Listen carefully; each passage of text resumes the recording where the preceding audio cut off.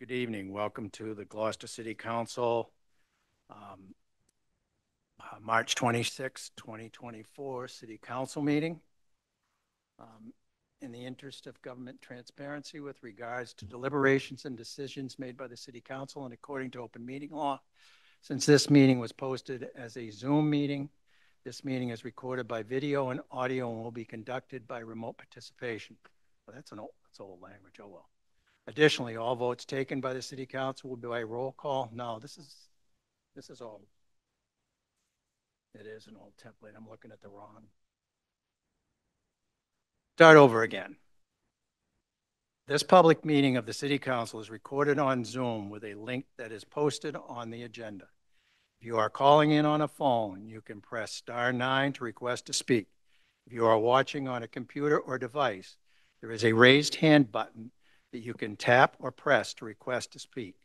Please use either of these options during oral communications and public hearings to be recognized to speak.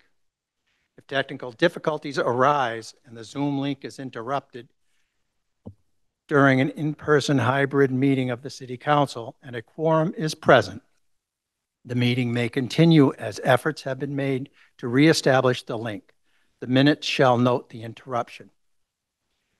It is the finding of the City of Gloucester that no individual should be denied equal treatment or opportunity because of their age, ancestry, color, disability, including intellectual and developmental mental disability, family status, immigration status, gender identity or expression, military status, marital status, natural origin, race, religious, sex, or sexual orientation. This evening in attendance, we have City Councilor Dylan Benson, Valerie Gilman, Frank Majorta, Council Vice President Sean Nolan, Councilor at Large Jason Groh, Ward 3 Councilor Marjorie Grace, Councilor at Large Jeff Worthley, and Ward 1 Councilor, what's your name? Scott Memart. And we have also in attendance tonight, we have our esteemed city clerk, Joanne Sinos. We'll do a flag salute. Oh, and Kenny Costa is also here. And we will have a flag salute and a moment of silence for Clifford Cook, led by Sean Nolan.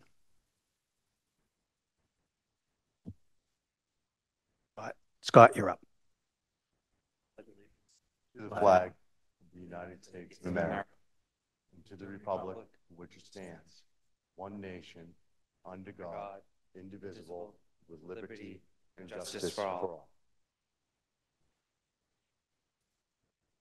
I'd like to do a moment of silence for Clifford Cook, who ran our payroll department for a lot of years and was an asset to the city, more especially to the city employees on finding ways through the financial issues, whether through credit unions or monetary things that they needed help with, and guided them through them with a pleasure to work with and to always wanting to help people. And Cliff will always be remembered as someone that was always there for everybody. And I'd like to call this moment of silence.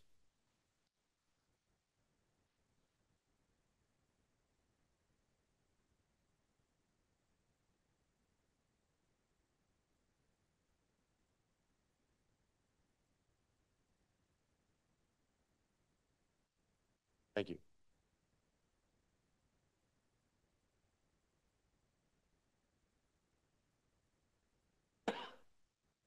We will now have oral communications. The public shall have the opportunity at every regularly scheduled meeting to be heard under oral communications on matters not appearing on the agenda. Oral communications shall allow any resident and or property owner and or business owner who has a request or complaint of any nature relative to city business to appear before the council. Make their statement without debate, and the City Council will refer matters to the office of the mayor. Persons speaking under oral communication shall be limited to 3 minutes each. Anyone in the audience wishing to speak? State your name and address, please. Is there a microphone there? There should be a microphone there, Hannah.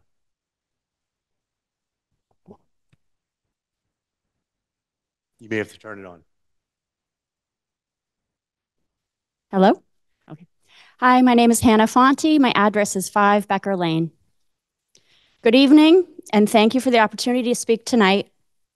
My name is Hannah Fonte, and I have lived at 5 Becker Lane since 2005. I'm a lifelong resident of Gloucester. As a property owner, I pay Gloucester real estate taxes and for city water via my water utility bill. My road receives city services like curbside trash, recycling, and snow plowing. My road is a private road or private way with public access.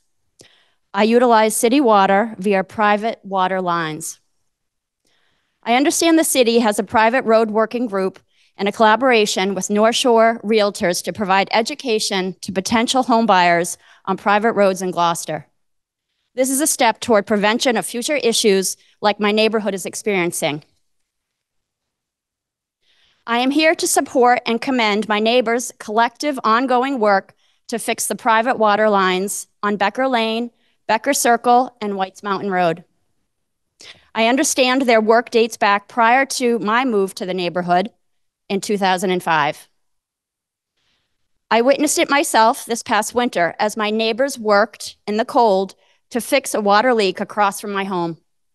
This is not a skill set I possess, and was awed at how the neighbors came out to solve the problem.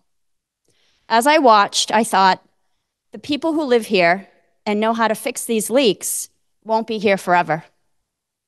What will the newer homeowners do, including myself? I believe my neighborhood deserves improved infrastructure, city water lines, more fire hydrants, and road pavement to protect the water lines. This work has already started on Thompson Street, which is the main public road into our neighborhood. We now have a fire hydrant installed as part of a water improvement project. Thank you. Can we find a way to keep moving forward? Maybe to extend the water line recently installed on Thompson Street. This would bring public water lines closer to our homes. Can we work together to improve our deteriorating roads, to allow safety for all who use them, including the fire department and all emergency first responders? In closing, I thank you for your time and would sincerely appreciate the City Council's help with this matter. Thank you. Thank you. Thank you, Hannah. Do you want to hand that in with the record? Give it to our city clerk.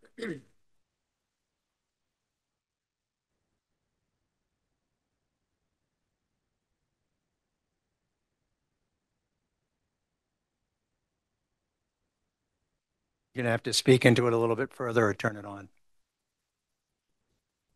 My name is James O'Hara, 55 Lexington Ave. I'm here to speak on a number of issues. The first being Rust Island and the water line installation. The neighbors, from what they've informed me, the neighbors have been told that the job's going to be done in phases. They are not acceptable to that, as it's going to disrupt the neighborhood more than once. They don't see it as being fitting for the neighborhood. It's going to be an additional burden to the taxpayers as well for mobilization, demobilization. And from what I understand, the water lines, some of them have been disturbed or bent through the construction. Also, the people of Magnolia and the Magnolia Pier and others who use the Magnolia Pier wish for the outhaul issue to be resolved. As a person, I maintained that pier for many, many years. Councilor Nolan knows this, the old pier. I walked that pier today. That pier is two times, three times what that old pier was. That old pier had outhauls on it. When the new pier, when they cut the ribbon, there were outhauls on the new pier that's in place today. Now they won't allow outhauls. They got an engineer to write a letter that said that the pier was not suitable. Again, that pier is 2 to 3 times what the old pier was. These games have to stop. Allow the people who raised more than $180,000 for a public project of their own hard-earned money. I'd like to see that gets resolved for this boating season so that people can enjoy the pier. Also, you people are coming into the budget season this year. As you know, many companies are laying people off. UPS has laid off 12,000 people. There are many other businesses that are laying people off. I hope that you take that into consideration when reviewing this year's budget coming up, that money doesn't grow on trees. People are hurting. With that said, private roads, as was mentioned by the lady in front of me, I live on private road. I'm estimating over $200,000 is generated in taxes alone. The road is in good shape, but there are some small potholes. The state law allows for the city to do maintenance on private roads. The council has constantly worked around trying to accept private roads. All people want is their roads to be maintained. Patch some potholes and people will be happy. But we continue to neglect the private roads for public use. When state law clearly allows other cities and towns to do it, we've over the years, we've decided not to spend any money on private roads. So I hope that can change. Also, as a past city councilor, I'm getting calls that some of the present city councilors are not returning calls. As I tell Jamie, people, time's up. Excuse me? Time's up. Thank you. I ask you to relax for another 20 seconds. Could you do that? Suspend council rules? Thank you. 20 seconds. U.S. servants of the people, please return calls to the constituents. That's a part of your job. People call me, ask me what to do. Well, I shrug my shoulders. I appreciate your service, appreciate your time. Joanne, thank you for your service. Enjoy retirement. Thank you. Thank you, Jamie.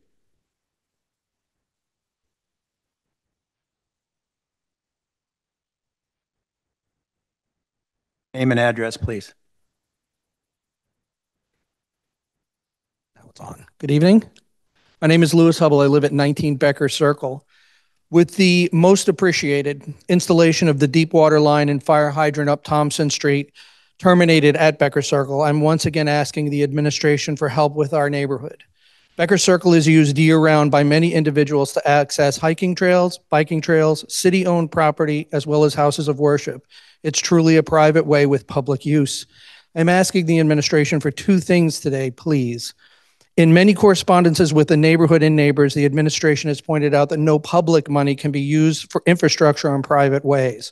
In a recent neighborhood meeting attended by Councilors Nolan and Wordley, Councilor Nolan noted several instances going back decades where improvements were done by the city on private ways. I'm asking to please have a meeting between Councilor Nolan as well as any other councilors that might have pertinent information, the administration, and the city solicitor to review these instances, to look at the legal basis that allowed the work to be done and how it can be applied perhaps to our neighborhood.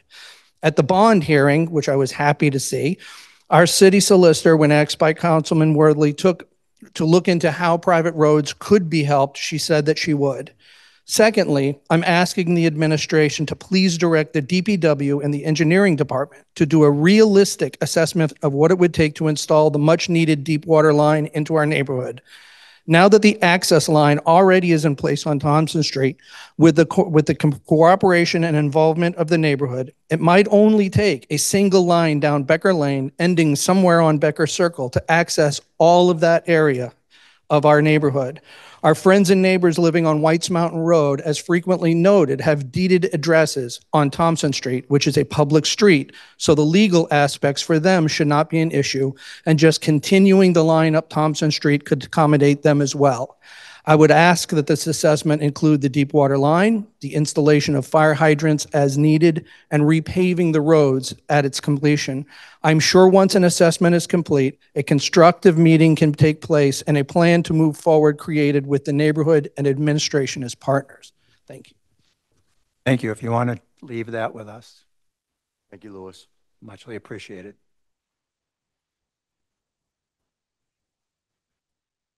And at this time, I'd also like to recognize Grace Poirier, our Assistant City Clerk, who's in attendance this evening.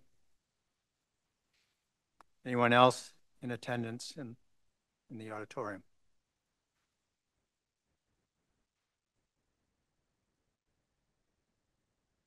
Name and address, please.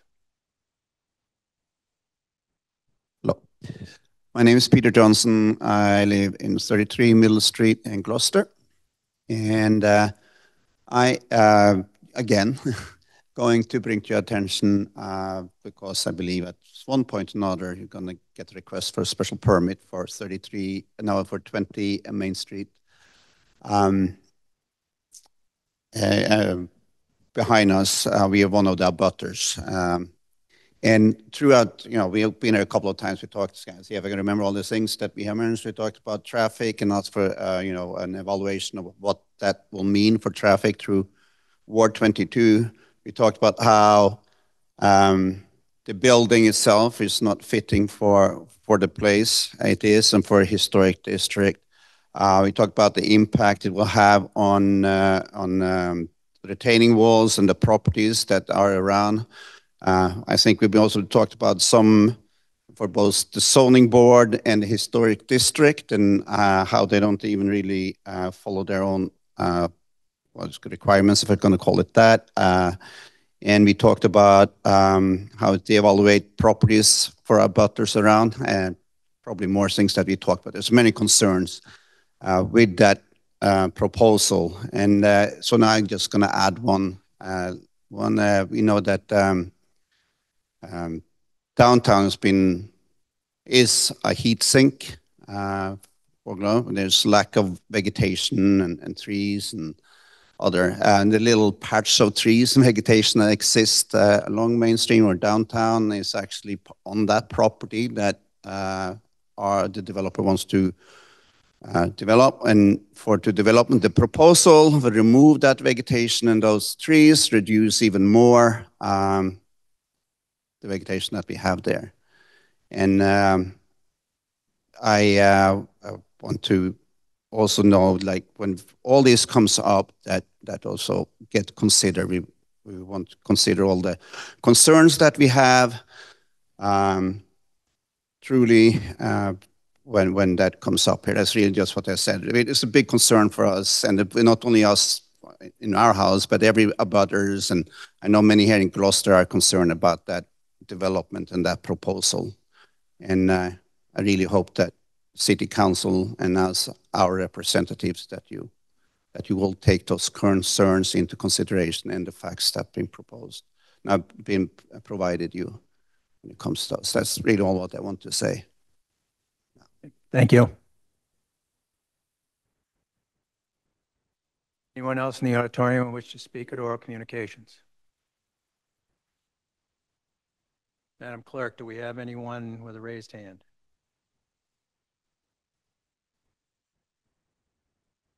Not seeing any, we are going to close oral communications. And at this time, we are going to recess for, not yet? Yeah. Well, I thought we'd recess and then do the commendation. No, read the commendation first.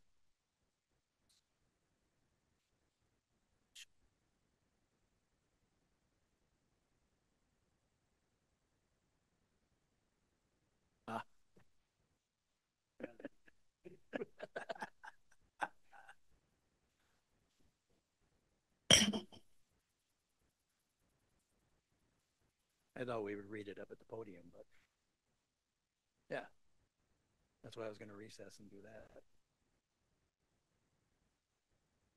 I'm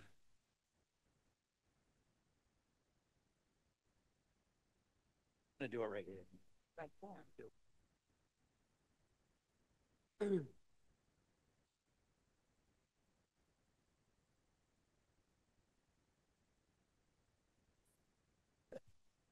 I don't want you guys standing for this. Well, this is a commendation for a very worthy city employee, outgoing Joanne Sinos, who's been our city clerk for the last 7.5 years and has really served us admirably, well and beyond what could be expected. And here is our Gloucester City Council citation. Be it hereby known that To all, that the City of Gloucester City Council hereby commends Joanne M. Sinos. Whereas on April 5th, 2024, Joanne M. Sinos will be retiring as the city clerk for the City of Gloucester. Therefore, we, the members of this City Council, deem it fitting and proper that there be inscribed upon our records our appreciation for the dedicated and valuable service of Ms. Sinos.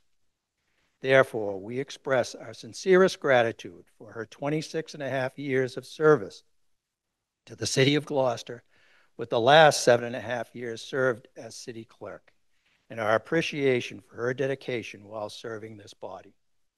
Furthermore, we also take this opportunity to express our sincerest gratitude on behalf of the citizens of Gloucester for her dedicated years of service. Therefore, we wish the best for Joanne in whatever the future holds for us. Signed this day, this 26th day of March 2024, and it's been signed by all of us.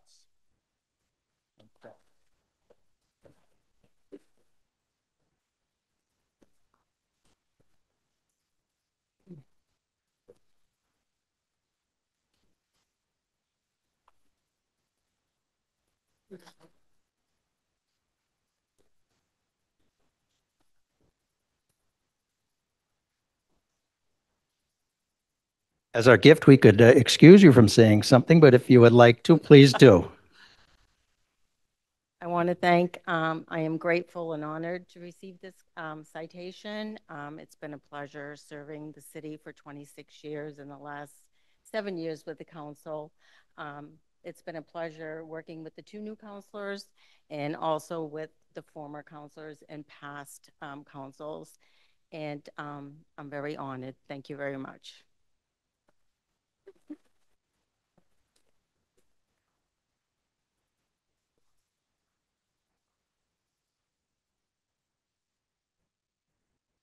Yep.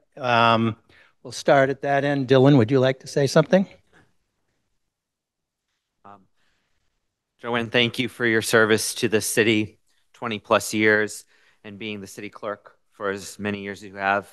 It's a thankless, public service is thankless in many times, and I know how hard it is to in your role, and I want to just thank you for your service.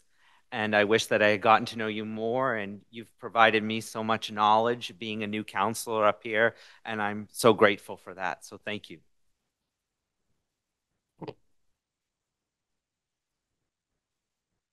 It's going to be hard for me to do without crying.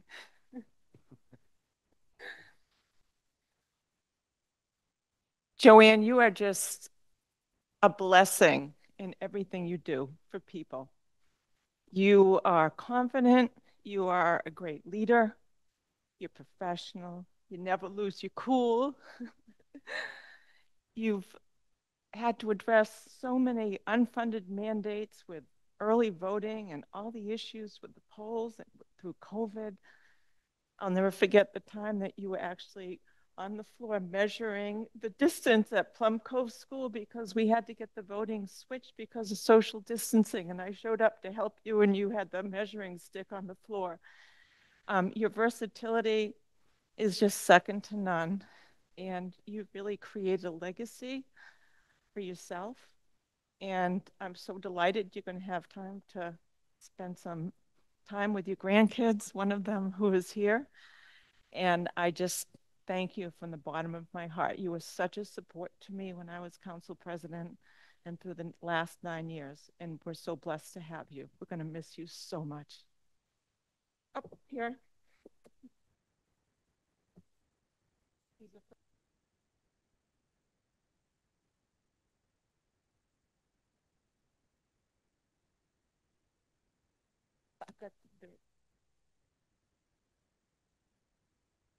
But I'm done. I didn't cry, but I was close. Joanne, you've just been a true professional, like everyone else here said, and they will continue to say. What I enjoy most about you, not just your knowledge, but seeing you at every single public event, whether it was at the Boulevard or whether it was at Main Street, and you always had a smile. And when someone came up to you, you always were like, "Sure, I'll ask a question." So no matter what, even on your personal time, you're always, the city clerk and full of knowledge. So I wish you your best in retirement. Have fun with the grandkids, and we'll miss you.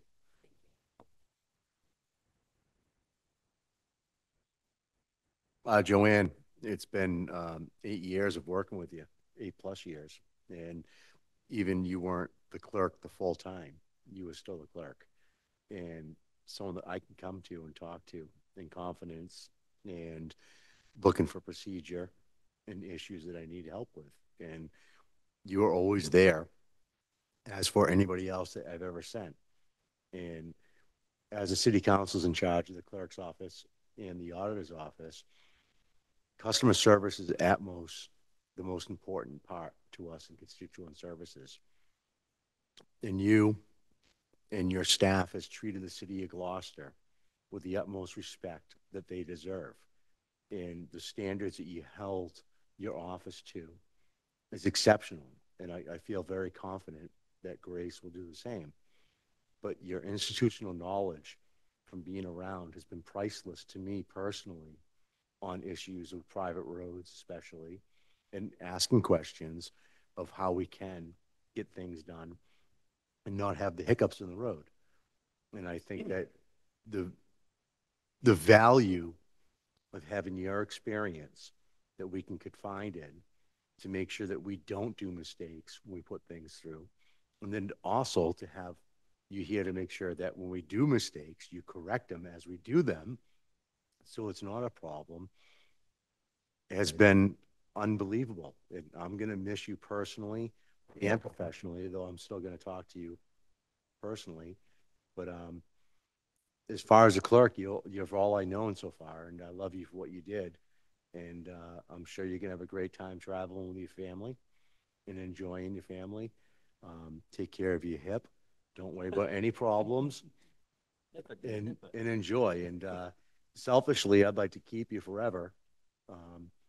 But personally, you deserve to spread your wings and live your life. You've done your job and you've done it well. Thank you very much, and we love you. I'm just going to pile on a little bit more. Your professionalism, of course, is a given. I think what I appreciate so much is your wicked sense of humor. It's very understated. It can be very sharp, and it's wonderful, and I love it. And it was always present whenever we needed it. I'm going to miss the fact that you put up with us mangy lot, and you're willing to be patient and explain anything that we need to be explained. And if we needed an answer, we always knew it was Joanne that would have the answer, regardless of who was in the clerk's office. You were the person we went to. So I really appreciate everything you've done for us, everything you've done for this city.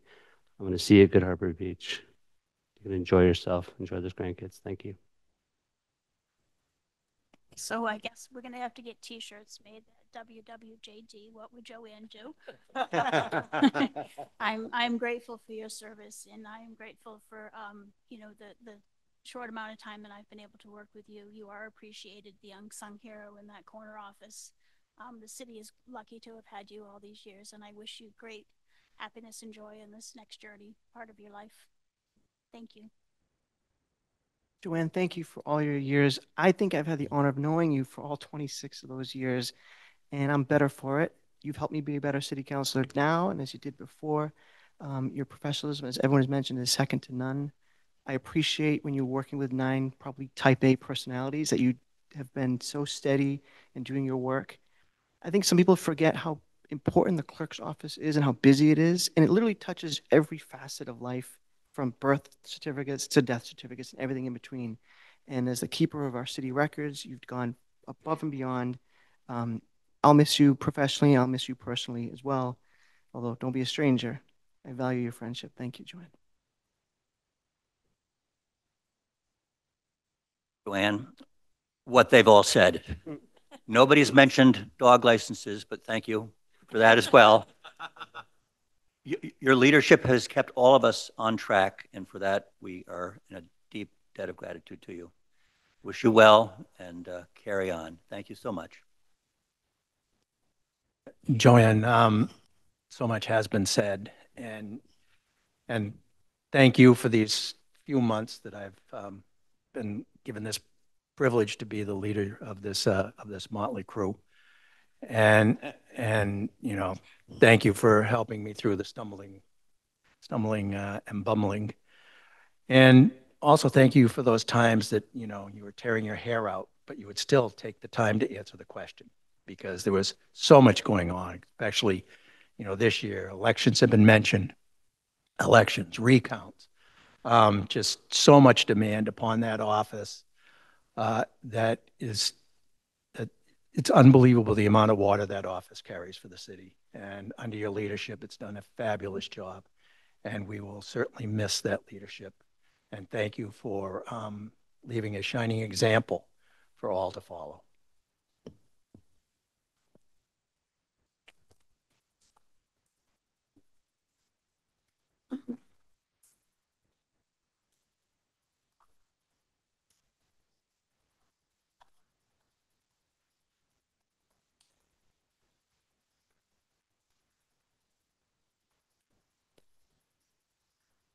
And we will take a short recess for a photo op. Do we need to vote on that? Oh, yeah? No.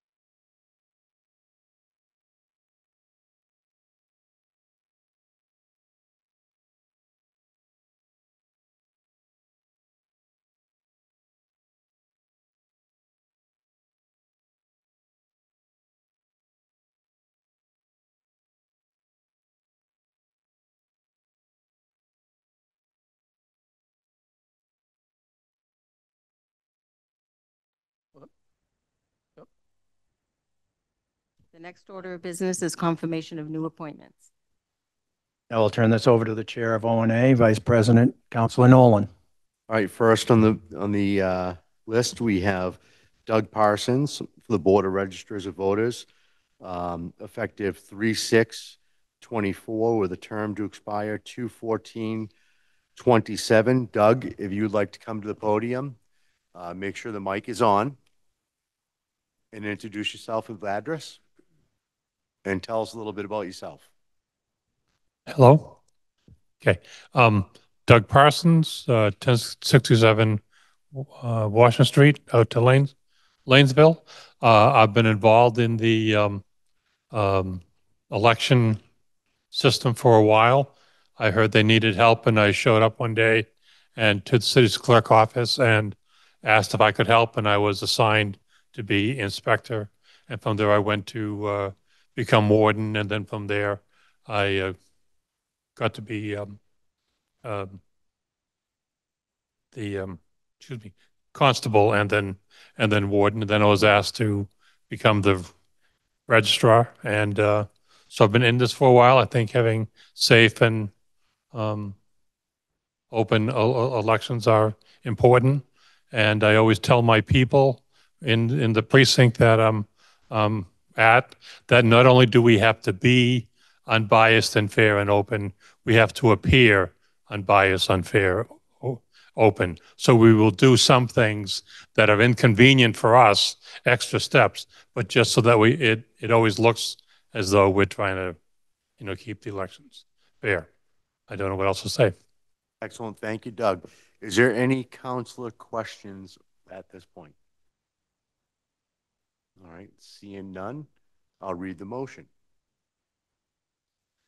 On a motion by Councilor Majota, seconded by Councilor Grace, the Ordinance Administration Committee voted 3 in favor, 0 opposed, to recommend the City Council appoint Doug Parsons to the Board of Registrars of Voters, term to end 2/14/27, and I so move. Second.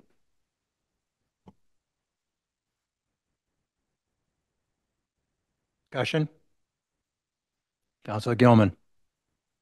I've known Doug for the 9 years I've been on the city council, and I found him to be extraordinarily dedicated to our city. And whenever I visit him at Beaman, when he's working the elections, he's always visible, and I'm very comfortable with this appointment. So I will be supporting it, and I thank him for putting his name in the hat. Councilor Nolan. I've known Doug my whole term with being with the city, and also through those terms watching him work. He had spent some time working in Ward 5-1 in the elections office.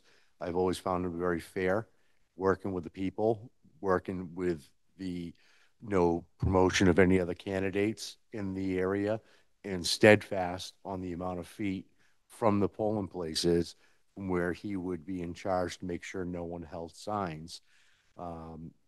He's a fair and very likable person and committed to the city of Gloucester. He's been an avid volunteer through the clerk's office whenever the equipment needs to be tested or whenever something has to happen. He's always been there through the years, and this is not just from my point of view. This is from the clerk's office point of view as well. And I think that Doug would be a valuable asset to the city of Gloucester as a board of registrars. Councilor Worthley. Yes, I'd like to just add to the comments. Doug, I've known you for a long, long time. I've been involved in a few elections in Gloucester. Your commitment to being fair is very important.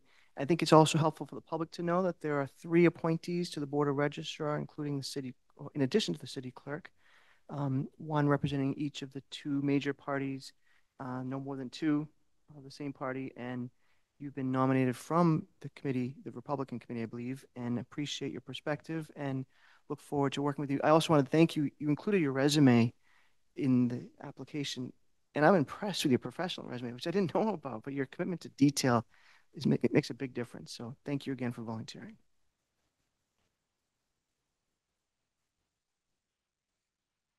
Other questions? Seeing none, I'll call the question. All those in favor? Aye. Aye. No. Opposed? The ayes have it, 7 in favor, 1 opposed. Councilor Nolan, Uh, 8 in favor. Sorry. Doug, thank you, and he has been already through swearing in, and he's ready to go. And Doug, thank you very much for your time and effort, and continue support for the city. Thank you. All right, so next up, we have on the Gloucester Clean City Commission, Dr. John R. DeCordo, term to end 2/15/27. Dr. John, are you here? There he is. He's a retired MD, but I love Dr. John and his music, so forever it'll always be in my mind, Dr. John. I'm John DeCordo. I live at 114 Prospect Street. I've lived there permanently since the summer of 2020. My roots here are only that deep. I've been coming to the city since 1985. My wife, on the other hand, has deep roots here. Mother grew up here. So I'm going to ride her coattails as a Gloucesterite. At any rate, I'm standing here in front of you because I responded to the mayor's request for volunteers for various committees throughout the city. And living on Prospect Street, I'm confronted by trash every day. And so I said, instead of complaining about it and picking it up, I thought I would try to do something about it. Hence, my volunteering for the Clean City Commission. Excellent. Thank you, John. Do we have any questions or comments from the council?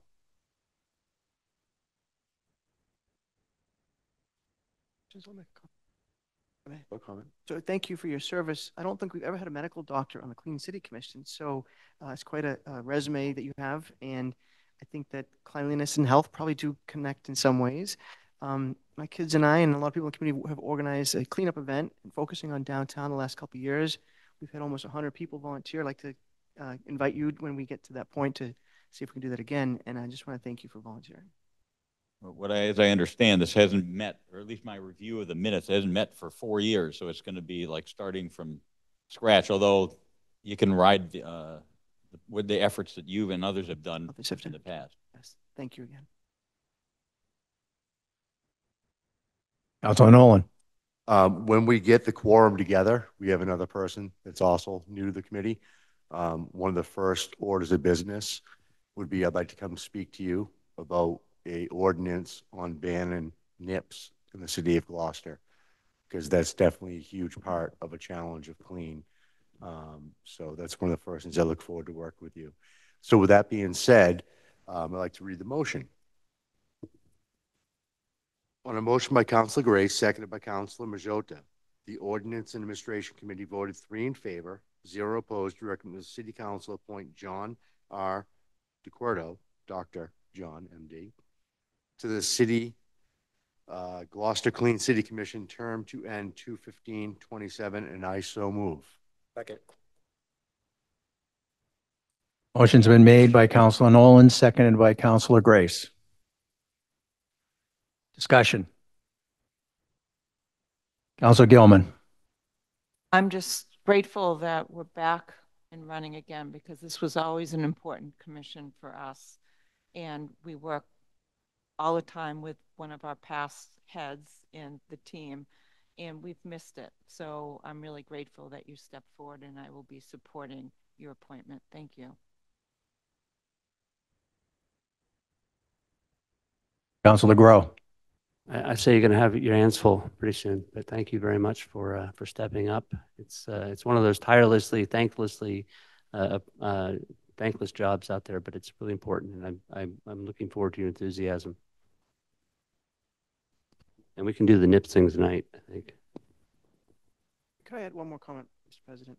Certainly. I'll be quick. Councilor Worthley. You mentioned that you've only lived here for 4 years. You're a resident the day you move here, the day you start living here. You matter. Everybody matters, whether you've been here for 4 or 5 generations or a week or a day. So I think the more people contribute the second they start living here, the better. And I'm glad that you've stepped up for this. Thank you again.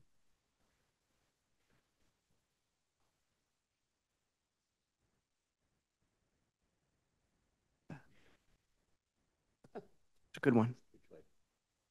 Thank you. Any other questions?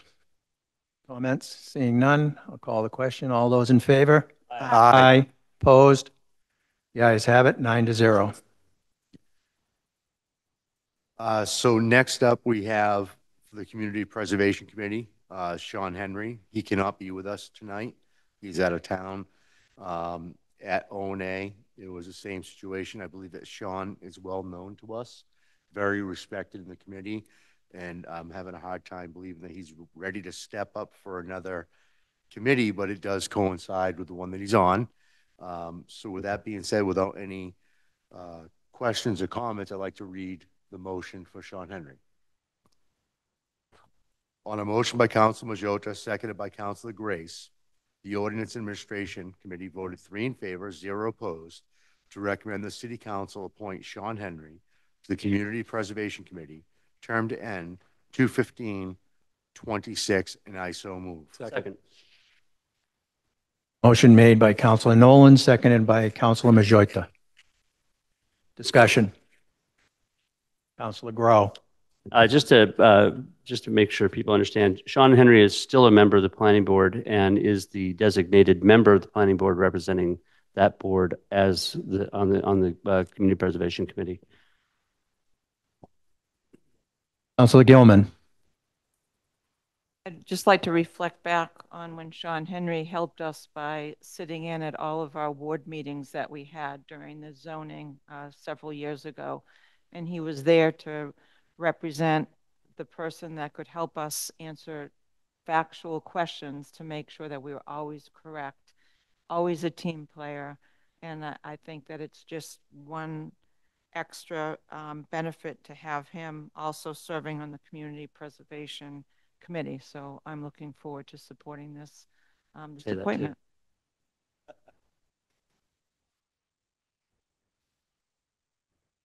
Seeing no other hands raised, all those in favor? Aye. Aye. Opposed?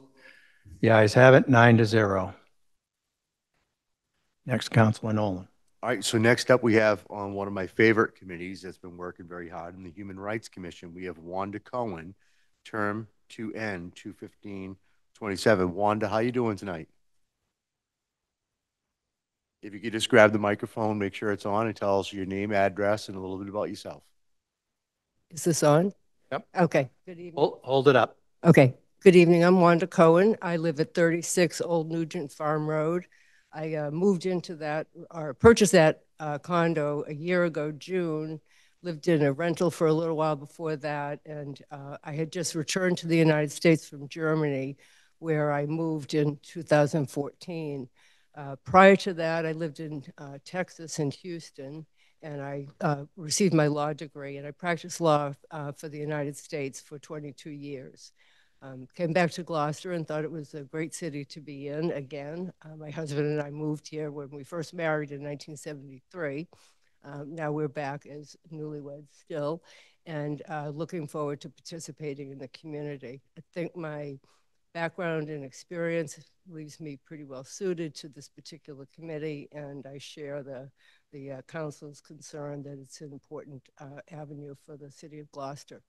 So thank you very much. Excellent. Thank you, Wanda. Do we have any questions for Wanda from the council? Councilor Grow. First off, thank you very much for stepping up. The Human Rights Commission is kind of one of those, I think it's a little bit of an odd duck because it doesn't deal with zoning, it doesn't deal with cleaning city commission, things like that. It deals with the issue of human rights and what constitutes the rights of humans. What sort of issues do you feel on the municipal level we should be looking at in terms of recognizing and solidifying the concept of human rights, equality, equity, and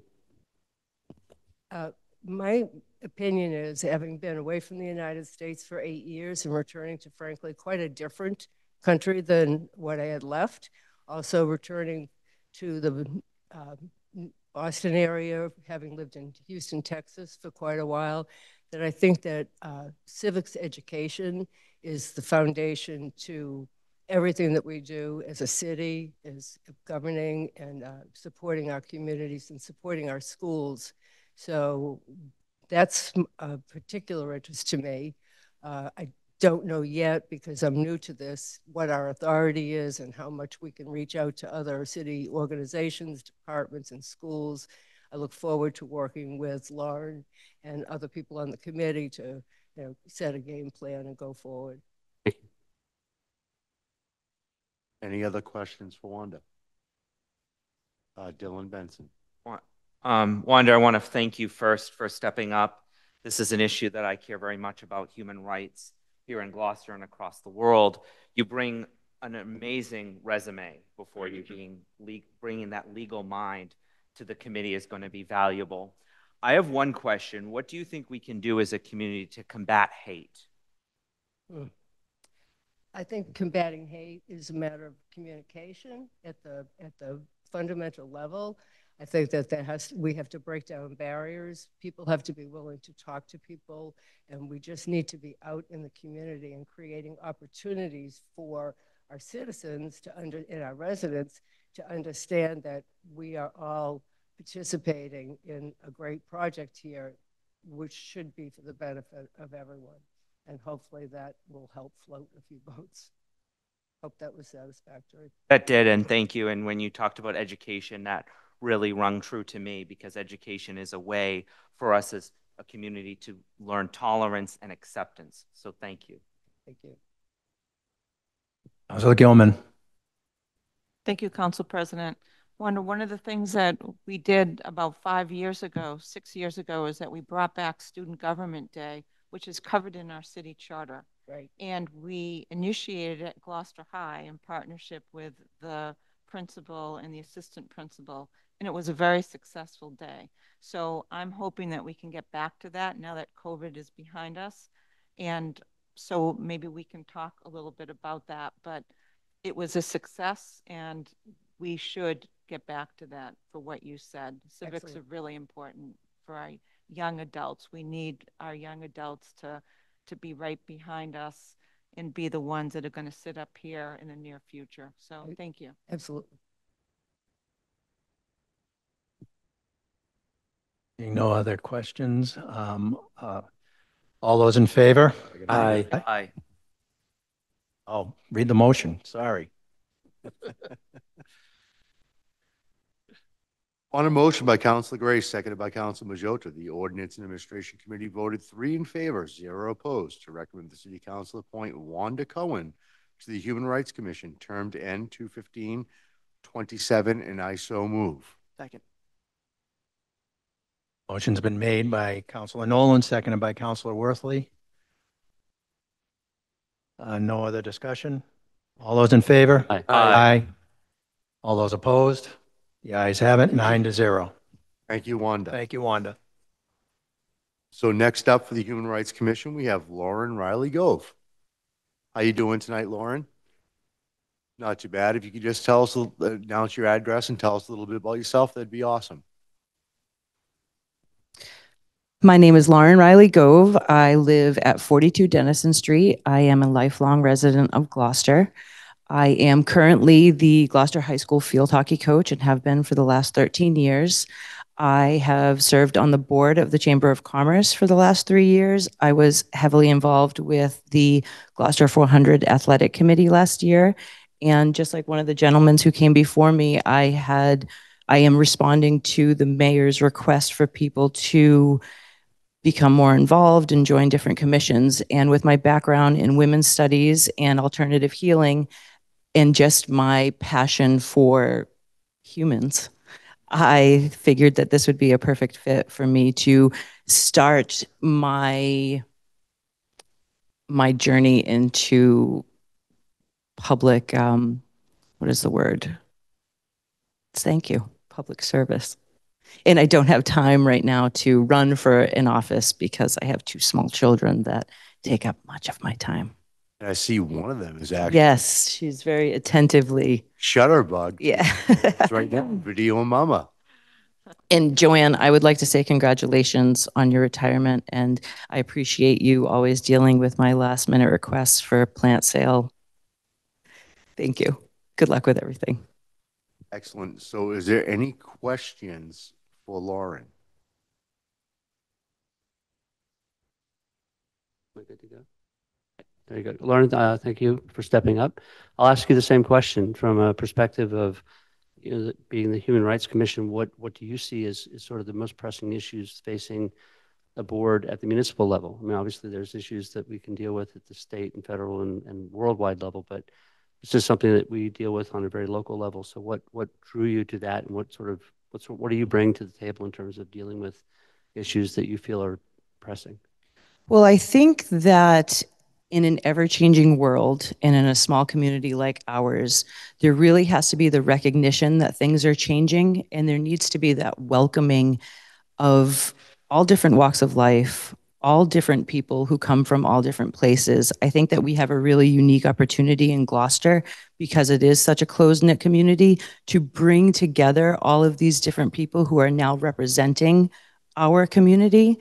I think that the Gloucester 400 did a great job with that, and really celebrating different culture and cultural backgrounds. But I think that there needs to be that recognition, and I would like to kind of comment on the question that Councilman Benson brought up about hate. And to be honest, one of my observations was that in the mission statement, the word hate is there twice for this commission. And I would love to switch that around to kind of what can we do to promote more love rather than hate on any levels. Because I think that in this world that we're living in right now, there is way too much emphasis on who hates who rather than how we can all be together and love each other. So I would love to kind of see that happen. Other questions? No question. Councilor Majoita. No questions, just a comment. I've known Lauren, I believe throughout high school.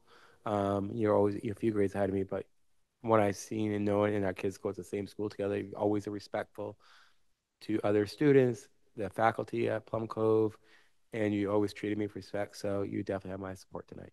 Thank you. I appreciate that. Councilor Benson. Lauren, I want to thank you for that, and that was very well said.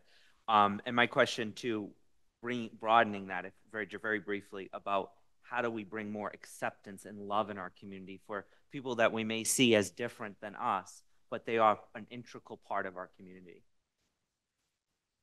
I think that recognizing that there are so many things that different people bring, right? Just like you said, and I'm going to refer back to the cultural day that the 400 did. It was such a well-planned and well thought out event.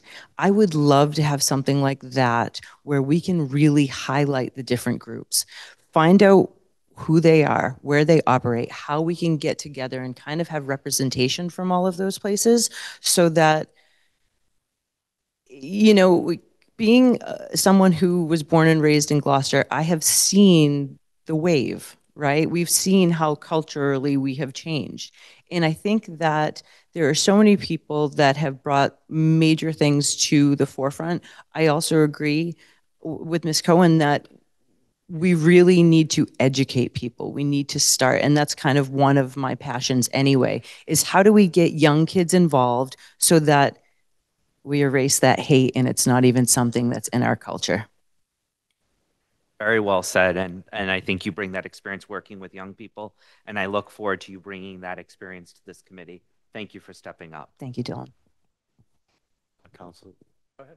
Council Gilman. Do you want me to wait until you make the motion to discuss If it? If you want to do discussion, yeah, we'll do the motion Okay, I'll first. wait. Thank you. Questions would have been now. So with that being said, I will read the motion.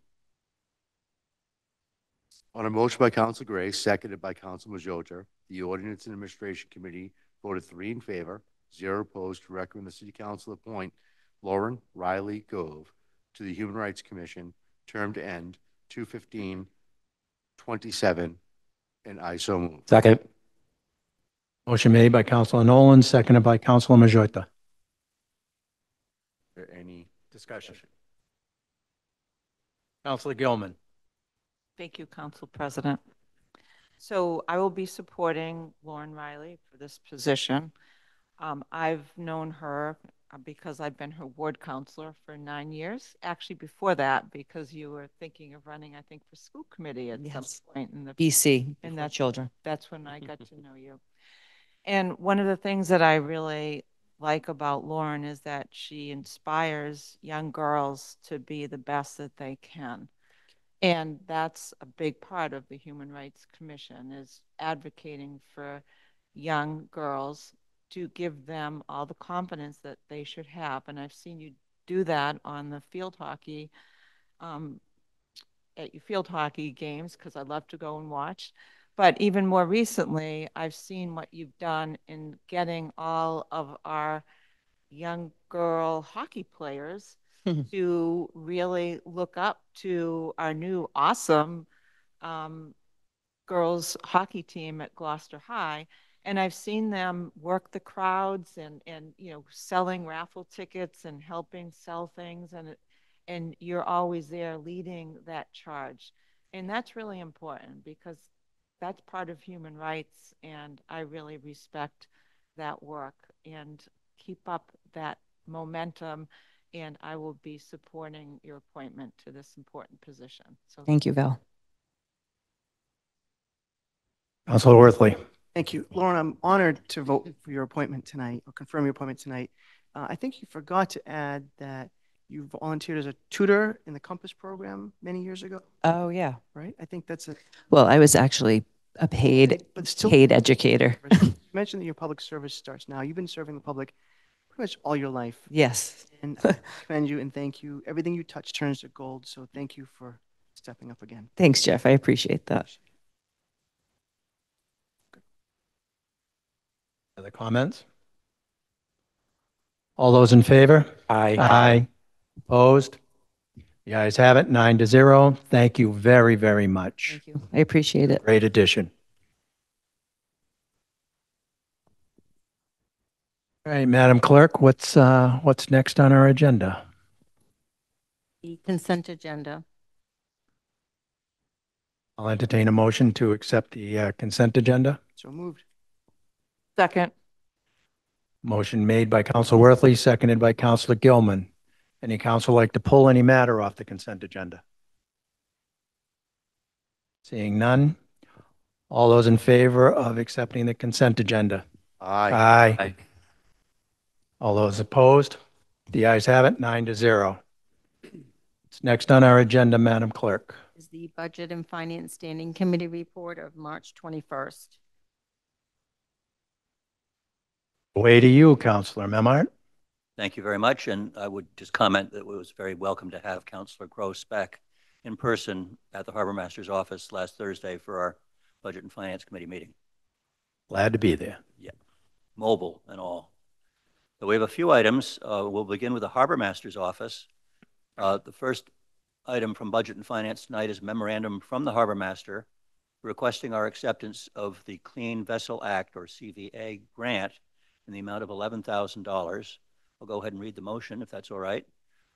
Motion by myself, seconded by Councilor Worthley. Budget and Finance Committee voted 3 in favor, 0 opposed, to recommend that the City Council accept a federal grant under Mass General Law 4453A, a Clean Vessel Act pump-out boat grant for $11,000 from the U.S. Department of Interior passed through the Massachusetts Division of Marine Fisheries. And this is for the purpose of servicing both resident and transient boaters of the city for the disposal of sewerage from vessel holding tanks, portable toilets, and shoreside pump-out facility. The grant period is from March 21st, 2024 through December 31st, 2024, and there is an in-kind match of payroll expenses, and I so move. Second. Sorry, we were over here discussing business. Motion by Councilor Memard, seconded by Councilor Worthley. The Waterways Board is having a meeting as we speak, so there's no representation there, but if anyone has any questions, I'm very familiar. And it's sort of self-explanatory in the motion itself. And this is a recurring grant providing services, so that this is something that we've already pretty familiar with. Yes. No questions? All those in favor? Aye. Aye. Aye. Those opposed? The ayes have it, 9-0. The next several motions are also from the Harbor Master and relate to addressing some capital financial needs and moving around some financial resources within the Harbor Masters funds. The first item is a 2024 SA number 14. And the committee recommendation by myself, seconded by Councilor Gross, Budget and Finance Committee voted 3 in favor, 0 opposed, to recommend that the City Council approve a supplemental appropriation 2024 SA 14 in the amount of $46,000 from the Waterways Enterprise Fund, undesignated fund balance, retained earnings, or free cash. Account number is noted. And this is to the Waterways Enterprise Fund purchase of services. Account number is noted. And this is for the purpose of repairing Solomon Jacobs Landing due to storm damage occurred this past spring, electrical repairs to the I-4C2 Marina, an abandoned vessel salvage off of Cressy's Beach, and for the purchase of new no-wake buoys and moorings. And I so move. Second. Motion's made by Councilor Memard, seconded by Councilor Worthley. Discussion. Councilor Worthley. There's two quick things. For the folks at home, anybody who doesn't know what SA stands for, it's a supplemental appropriation, right? And I think this means that the Harbor Master's Office and the Waterways Board is run very well, and they run a tight ship. No pun intended with the ship. And we're in good shape, and we're in good hands. So I just want to make sure people know this is not anything other than we've managed the budget really well in that department. Thank you.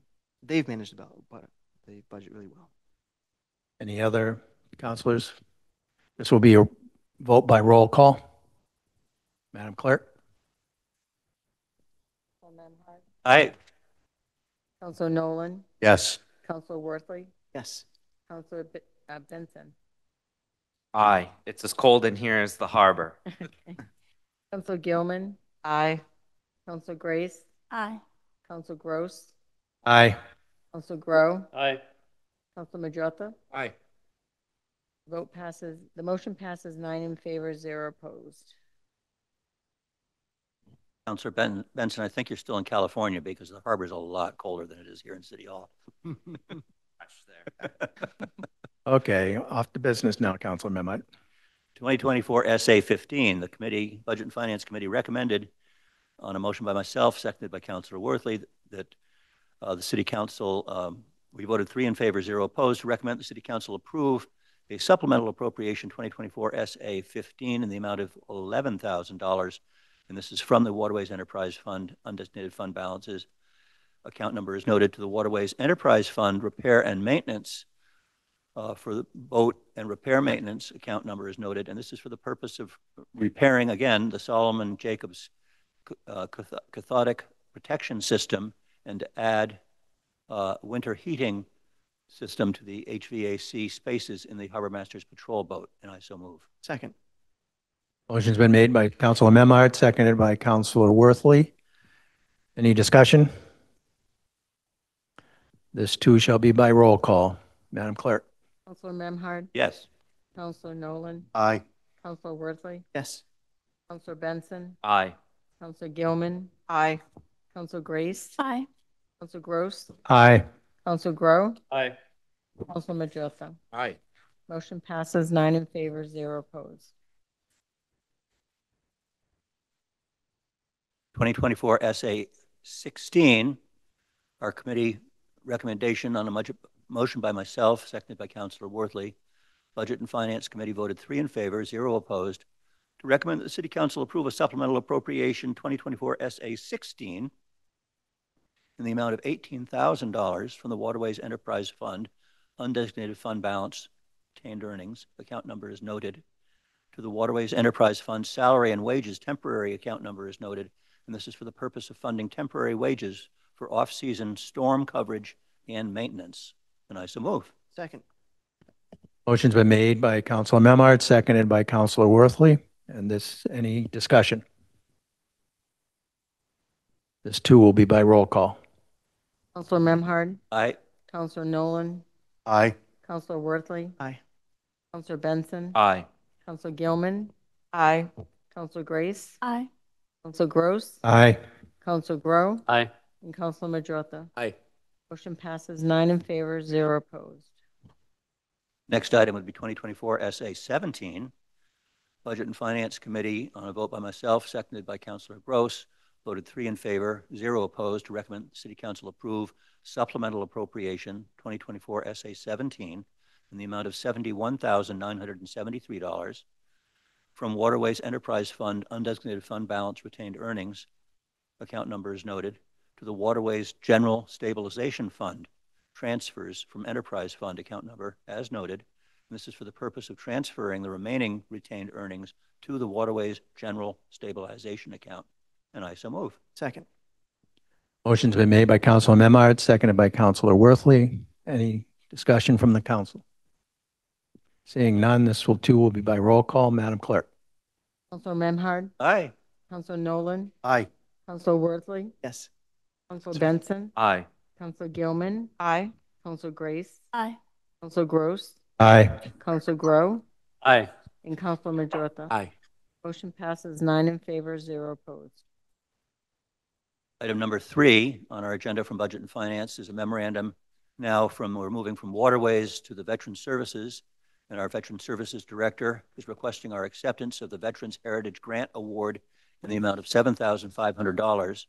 And on a motion by myself, seconded by Councilor Worthley, Budget and Finance Committee voted 3 in favor, 0 opposed, to recommend that the City Council accept a state grant under Mass General Law 4453A, a Veterans Heritage Program grant from the Massachusetts State Historical Records Advisory Board, passed through the Massachusetts Secretary of State's office.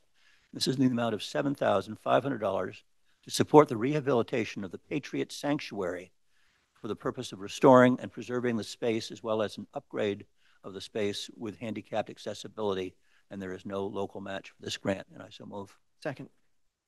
Motion's been made by Councilor Memard, seconded by Councilor Worthley. Any questions from the councilors? Councilor Grow. And it's not a question or comment. Comment. I'm just going to take this opportunity. This happens to be the Veterans Department that's doing this, but I just want to point out to people at home how many grants that our various departments seek out and get for the sake of the city that are above and beyond what our budget allows. And every time that they do that, they're bringing valuable services and funding to the city that is above and beyond the property taxes and the other forms of funding that we have for the budgets or for the city. So kudos to all of them. I'm really grateful for all the work they do in that regard. Well said. Councilor Worthley. Yes, I'd like to just add to what Councilor Crowe said. There's also an in-kind contribution from the Department of Public Works to remove the material that was ruined in the storm, and also I think it was Paul Kruger who donated a number of hours to help with getting this organized. So it's not necessarily a dollar number coming in, but it's something we should actually recognize as well. Thank you. Other councilors? All those in favor? Aye. Aye. Opposed? The ayes have it, 9-0. Item number 4 from Budget and Finance is a memorandum again from the Veteran Services Director, V, requesting our acceptance of donations in the amount of $550. On a motion by myself, seconded by Councilor Worthley, Budget and Finance Committee voted 3 in favor, 0 opposed, to recommend the City Council accept a grant under Mass General Law 4453A to support veteran services in the amount of $550 from the following members and business partners within our community, and those are the Trinity Congregational Church, Ed Camo, Brenda Fears, for a total of $550, and I so move. Second. Motion's been made by Councilor Memard, seconded by Councilor Worthley. Discussion? All those in favor? Aye. Aye. Aye. Opposed? The ayes have it, 9-0.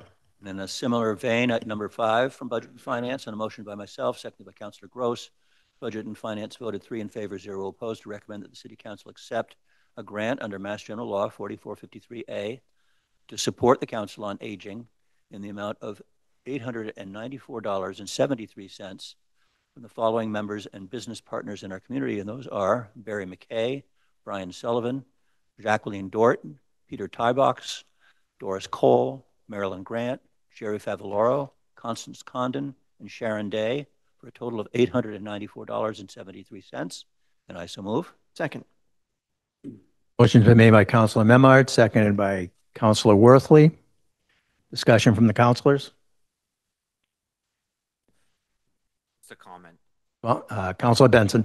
Thank you, Council President. I just want to thank all of these generous donors who stepped up and gave to our senior center. Thank you very much. All those in favor? Aye. Aye. Aye. Opposed? The ayes have it, 9-0. Our last item, number 6, from Budget and Finance from last Thursday, is City Council Order 2024-008 by myself.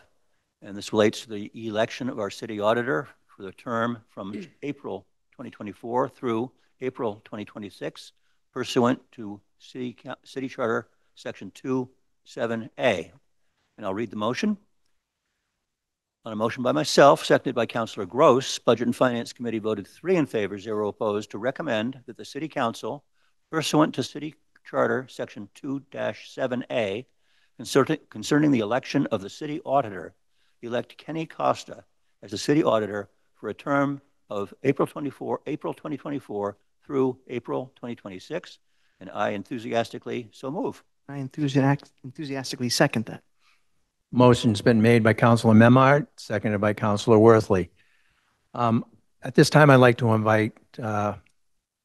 Costa up to the podium.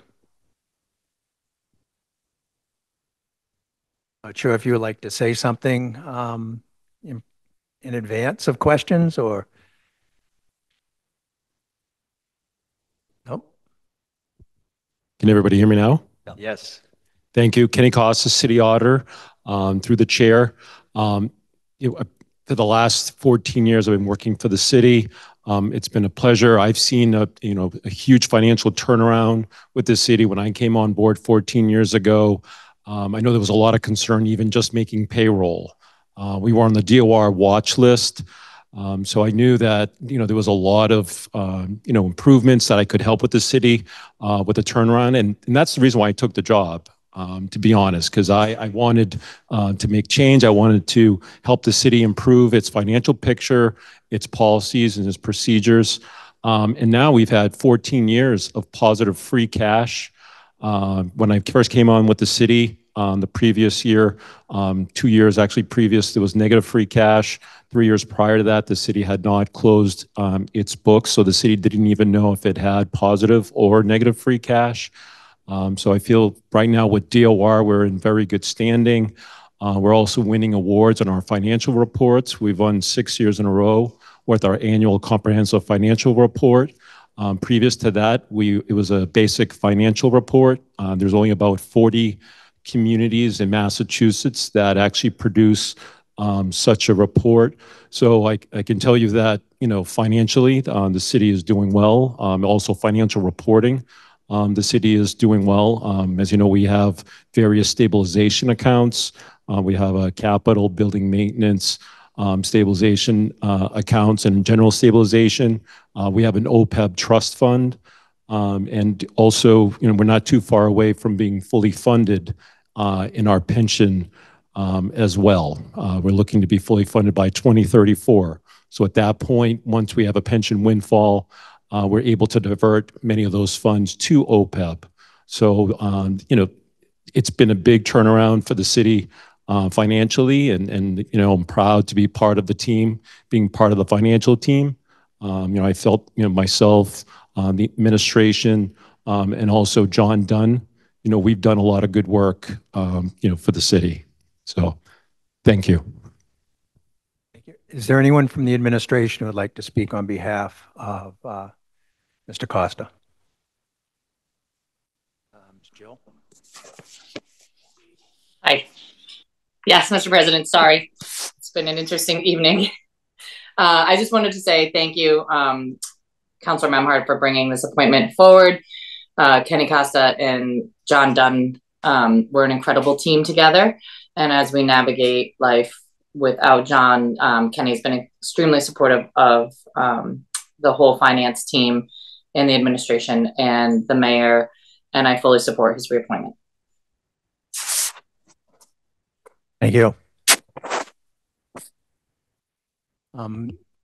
Councilors, I'll start with you, Councilor Memard, if you have any questions. I've just had the pleasure and privilege of working with Kenny for the past 8, going on 9 years. Former finance chairs, Melissa Cox, Joe Scialino have all found it very practical and easy and educational to work under Kenny's leadership in the auditor's department. He does an important job for keeping track of our obligations and meeting the state review and oversight to keep us on the straight and narrow in terms of financial reporting. It's not always easy for our departments to comply fully, and the regulations change. We've transitioned into a new accounting system with a Munis software platform, which has allowed improved financial management in all of our departments and across the city. And Kenny takes a great deal of the credit for initiating that and seeing it through into full use. So I thank Kenny for his innovations and his steadfast financial controls, helping all of us to operate within our means and account for it properly so that the city and the state and the federal government recognize that. The kinds of the CAFA reporting that we do is just another tool of recognition that allows us to get better interest rates on borrowings with Wall Street due to our ratings. And it all plays together in terms of an overall picture of financial stability and financial success. So thank you, Kenny. Thank you. I'll open it up now to other councilors. Councilor Worthley. Yes, thank you. I think we all, I know I do, and I speak for the rest of the councilors too. We have a lot of confidence in you and your staff. You've trained people very successfully that work in your office with you. I think you have a tough job in many ways because you have to hold peers, department heads accountable. And that's not always easy, it's not always comfortable, but you've always been very professional. You've been prepared, you've been organized. You made our job a lot easier as councilors. I just want to note that we did receive an email on Saturday or Sunday from the chairperson of the retirement board. Will we be reading that in the record, or do you mind if I read it? Feel free. It's short. It is short. It's 2 sentences. So this is from the chairman of the retirement board, Douglas MacArthur, who's here tonight and has worked very closely with Kenny over the years with a very big responsibility. Councilors, Mr. Costa has always done his job and presented a complete and accurate statement of the city's financial conditions. I highly recommend Mr. Costa be reappointed as city auditor. Thank you, Douglas MacArthur, 33 Lyndale Ave, Gloucester. So I think that's anybody who knows Doug knows that as a retired firefighter, longtime union member, and now retirement board chairperson for, I don't know how long, Doug, but a long time, he comes with a lot of credibility. What's that? BC. For Kenny? Oh. All right. So I just want to extend congratulations and thank you, Kenny, and just keep doing what you're doing, even if it means sometimes being, tough sometimes on peers to get reporting done and on time and things like that. It's making a difference. Thank you. Councilor Grow. Hi, Kenny. I'm glad to support your renomination. I agree that you've done a terrific job over the last 14 years. I was on the council when things weren't quite so rosy financially, and we were looking at negative free cash and cutbacks and layoffs and all. It's certainly a lot easier to walk into Kairos when you're not facing the prospect of eliminating jobs, but actually looking at how to allocate free cash. With the loss of John Dunn, of course, we also lost a tremendous amount of institutional knowledge in the financial sector of our city, and we're gonna rely on you to imbue that onto whoever replaces him. It's going to be especially important, I think, to get whoever it is, regardless of their qualifications, a real true understanding of where we are financially, where we hope to go, and all that. And we're going to depend on you to do that.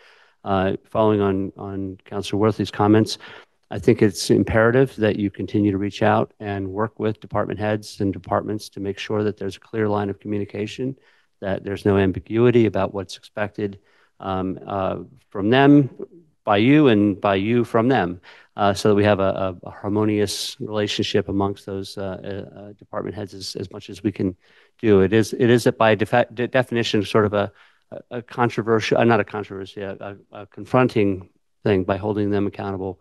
But at the same time, we need to make sure that those gears move smoothly. But other than that, I'm looking forward to your continued service to the city and appreciate all you've done. Councilor Nolan. Hi, Kenny. Thank you for doing what you do. I'm going to sound a little bit biased here because in my whole time on the council, I've been on ordinance administration. So my favorite department that we're in charge of is the clerk's office. That's who I work with.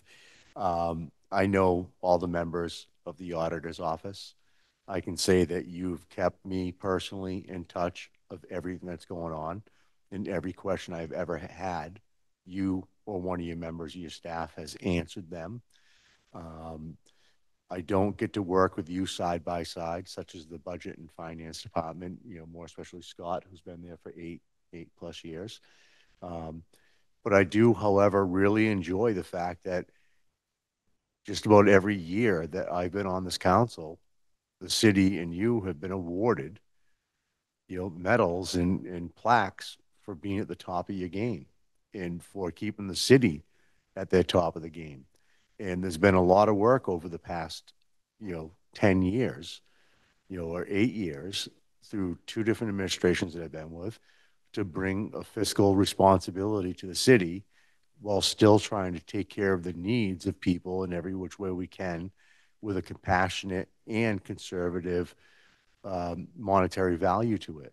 And it's very hard to make people happy with also trying to support all of the background things such as the pension. And 2034 is a good number. It probably would have been thought of 15 years ago as unachievable, but we're here now. And that's done through good auditing and good cooperation between the council and the administration to find a way of taking care of our requirements and what we need to do for our responsibilities for our constituents and our employees. So yes, I will be supporting you 100%. And thank you, Kenny. Councilor Gilman. So I too will be supporting you, Kenny. One of the things that I don't think we give enough credit to is the importance and the integrity of that document that is developed every year for the last 6 years. It's about 146 pages. The information on that is so important. Every person that's a taxpayer in this community should read that document. It's on the city auditor's website. And it's very simple. You can scroll through it, but you can see all of our accomplishments and what we've done to be credible financially. And we don't sell this information well enough. So Kenny has been the leader in getting this back in order, and along with John Dunn and their teams, and totally appreciate that.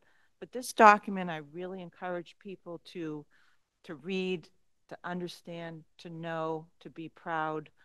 I'll be posting this on my city council website for people to look at that link, and it's right there out there. And Kenny, I appreciate that, your hard work. Also, when I was council president, you were extraordinarily helpful and supportive to me, because I'm not on BNF, but I am the first alternate, but most of the time they don't need me. But anyway, thank you so much, and I will be supporting your reappointment. Councilor Grace. I just wanted to say you have done exceptional work on behalf of the city, and it is truly, truly appreciated. Your integrity, your hard work, and I look forward to working with you in the future, and I appreciate your past, present, and future work for the city. We are lucky to have you. Thank you. Councilor Benson. Kenny, I just want to thank you for your 14 years of service, and I look forward to voting on your continued appointment. And I look forward to working with you as the budget process comes in. This is my first year. I'm a new counselor, and I look forward to learning from your expertise. Thank you. That's to me. Kenny, you and I started working together probably about 14 years ago when I brought in the Waterways Board financial mess. And tonight we saw several fruits of that labor by having those accounts that we could actually make those deposits in. No, we could not. And it's been actually, I've always felt very confident whenever working with you that I was getting the right answers, and that we were being led in the right direction. And I too was around. I was on the school committee, not the city council, though, when our books were a mess, and that affected, of course, the school budget. And it was very frustrating at that point, and it's very nice to not have that hanging over us, and to have an accurate accounting of And the citizens deserve that. And the city council should be responsible for making sure that that happens. And having you there is an asset to us to make sure that that happens. And it's been a pleasure working with you for over a decade. And of course, needless to say, I'll be supporting this.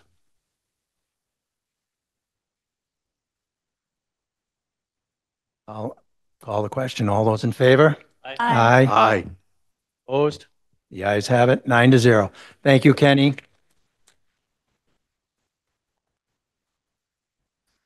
Careful driving home. Next order of business, Madam Clerk. The Ordinance and Administration Standing Committee report of March 18th. Thank you, Doug. No items. There is no items. Next is the Plan and Development Standing Committee report of March 12th. 20th. I'm sorry, March 20th. We got items. Actually, we just have 2 items, and they aren't actionable by the full council, but we do like to announce them. We had 2 special event applications requesting street closures, and the first one was for the Glen T. McLeod Cape Ann YMCA Fiesta 5K road race that will be held on June 27, 2024. It's always a good kickoff to Fiesta, so put that on your calendar. And the second special event application was for the Gloucester Block Parties, which will be on July 13th, 2024, August 10th, and August 30th, 2024. They do not have rain dates, so those are the dates that we are set. July 13th, August 10th, and August 30th. They're great events. If you don't come to them, well, that's just not acceptable. So enjoy them. And that's it for us. Next order of business, Madam Clerk. This is the first public hearing 2024-004, rezoning 2024-001, Council Order 2024-003 to amend Gloucester zoning ordinances, Section 5.16.12, affordable component, and Section 5.1613, payment in lieu. I'll open the public hearing. Anyone who would like to speak in favor?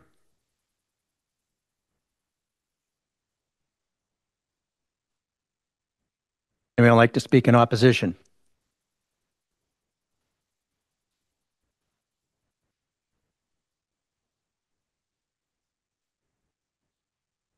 Can you hear me? For the record, Joel Favaza, 28 Middle Street. Although I am an attorney in Gloucester, I'm speaking here as a citizen. I want to first off applaud Councilor Groh's true passion for trying to create affordable housing in this city. I think it's a huge need that we've taken too long to get started working on. I'm glad to see it's being worked on. My opposition is to the specific proposal in front of you. First, I don't think it's very good civic planning or zoning drafting. The whole village district idea is that you're trying to incentivize dense residential housing by relaxing requirements. There are different setback requirements, lot area requirements, types of housing you can build are different. It's not supposed to look like the rest of the ordinance. And so to say, oh, we need to bring in this language that we adopted elsewhere in the GZO and bring it into this, I think is misplaced. This should not look like the rest of the GZO. It functions on its own.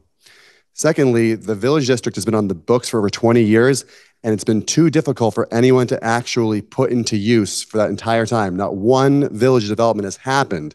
Now, I happen to know this because I'm working on it as the mayoral's attorney. There's a village district a village development proposal in front of the planning board in the preliminary stages. And so you might have someone actually squeak through and create some housing out there.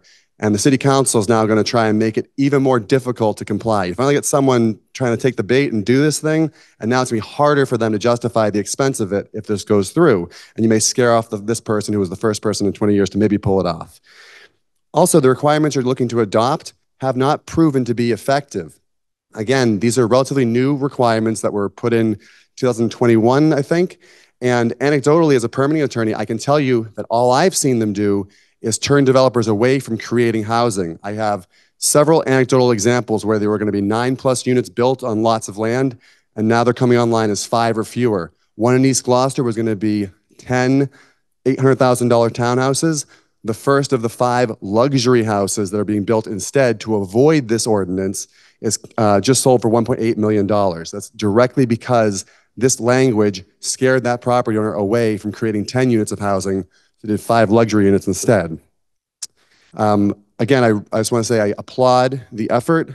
I encourage you to look. Yesterday, Burlington, Vermont made up to 4 units available by right in even their lowest density residential districts, and last year eliminated minimum parking requirements for adding dwelling units there. There are other solutions to create housing. Making things harder for developers is not going to create any housing, let alone affordable housing. Thank you again for listening. I wish you the best of luck with this.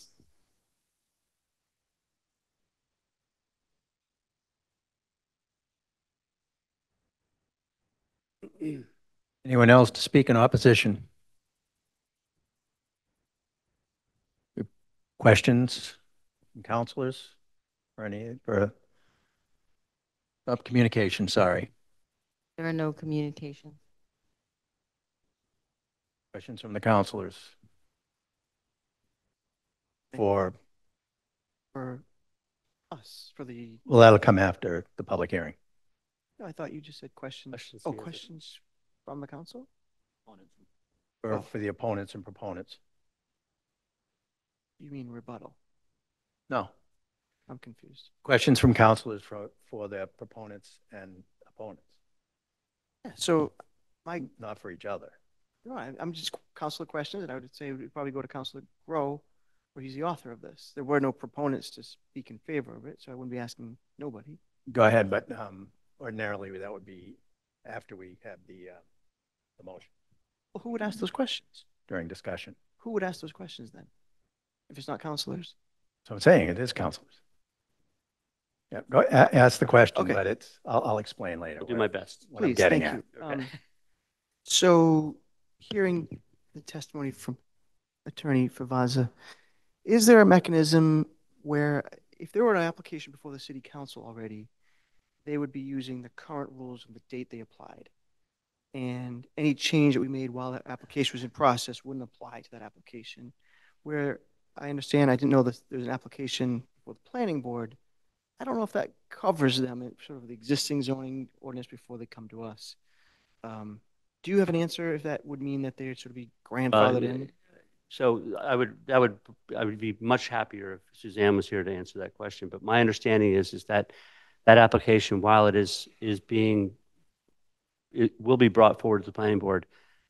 We are in the process of doing the zoning changes now, and the zoning changes that we result with tonight will be the ones that apply to the project. Is that correct? Yeah, it's also so.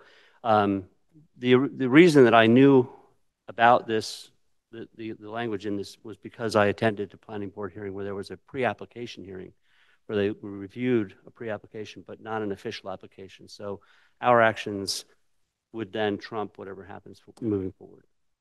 And I'm making the assumption that your idea of this didn't come because you heard an application was coming. It's like, this is generally a good idea to work on, regardless of whether someone's applying or not. But is there, and I think that it was, I mean, Greg Cadamatori says that we can't condition a zoning change to go in effect later. It's in effect the day we vote it. That's correct. 30 days after we vote for it. Right. Is there any provision or recognition to continue our vote? Not necessarily continue the hearing, but continue our vote so that whatever's in place in the works can continue? Why would I want to do that? Hang on. I mean, because you'd want to be respectful. You want to be respectful for the people who applied, given the current rules. Well, that's why you'd want. Currently, there is no application before the city. Okay. Oh, I thought there was one for the planning board now. Okay. Zoning takes effect immediately. It doesn't have. It's not an ordinance. Doesn't it take effect? 30-day. Zoning. So decision to adopt. No. Okay. When it passes. If we're going to have more questions, I'd like to have the motion, so then we can have our debate. I thought the questions were part of the public hearing. Yes, questions are part of the public hearing process. Then the motion, then the discussion. Council President, I just want a clarification. I'm new here, just so you're asking the questions are for the opposition or the proponents or those against it.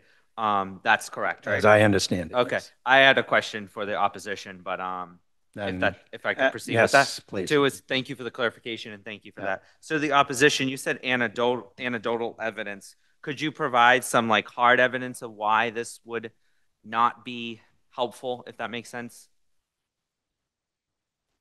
Yep.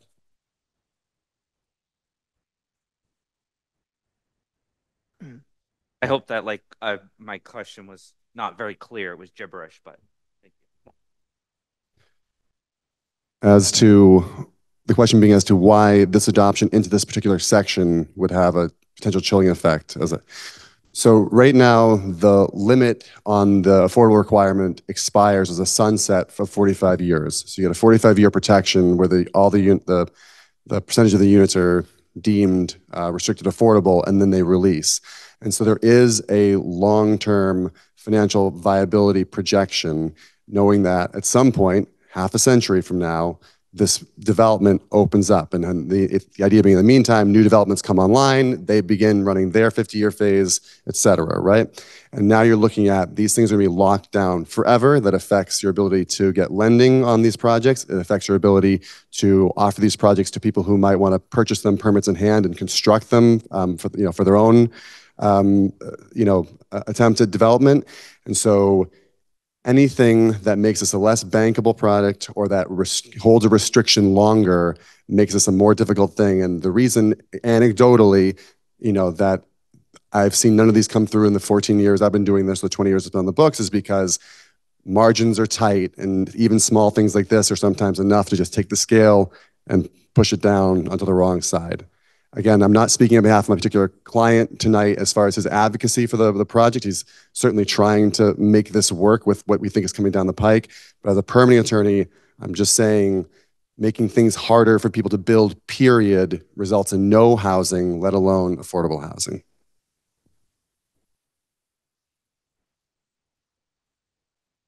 I don't want to cross-examine, but I just want to ask. So you're saying that having it in perpetuity could actually hinder growth?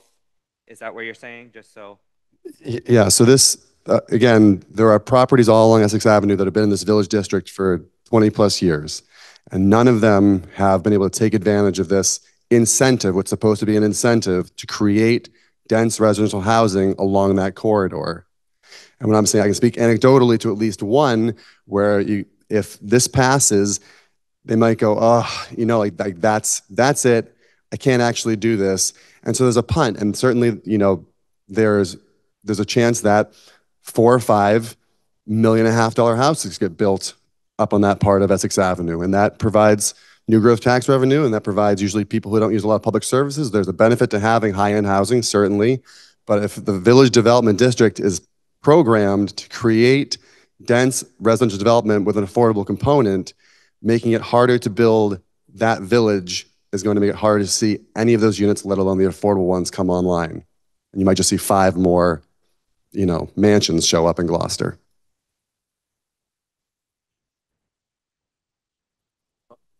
He hasn't made his committee report, and that I think would help you with these questions. We do questions after the motion is made? I thought we do Yes. comments after. Yeah. Yes. I thought we do questions. I thought the order was I know questions. that was the way it was done before, but the way I'm reading this is it's questions for the proponents and the opponents from the audience, not of ourselves. From the audience. Yes, exactly. Okay. I think to be fair, it's less clear because usually we have public hearings. We have a proponent and an opponent speaking, so I understand the confusion. Do you want me to read the committee report? No, first we have to close the public hearing. Okay. Do we have anyone online?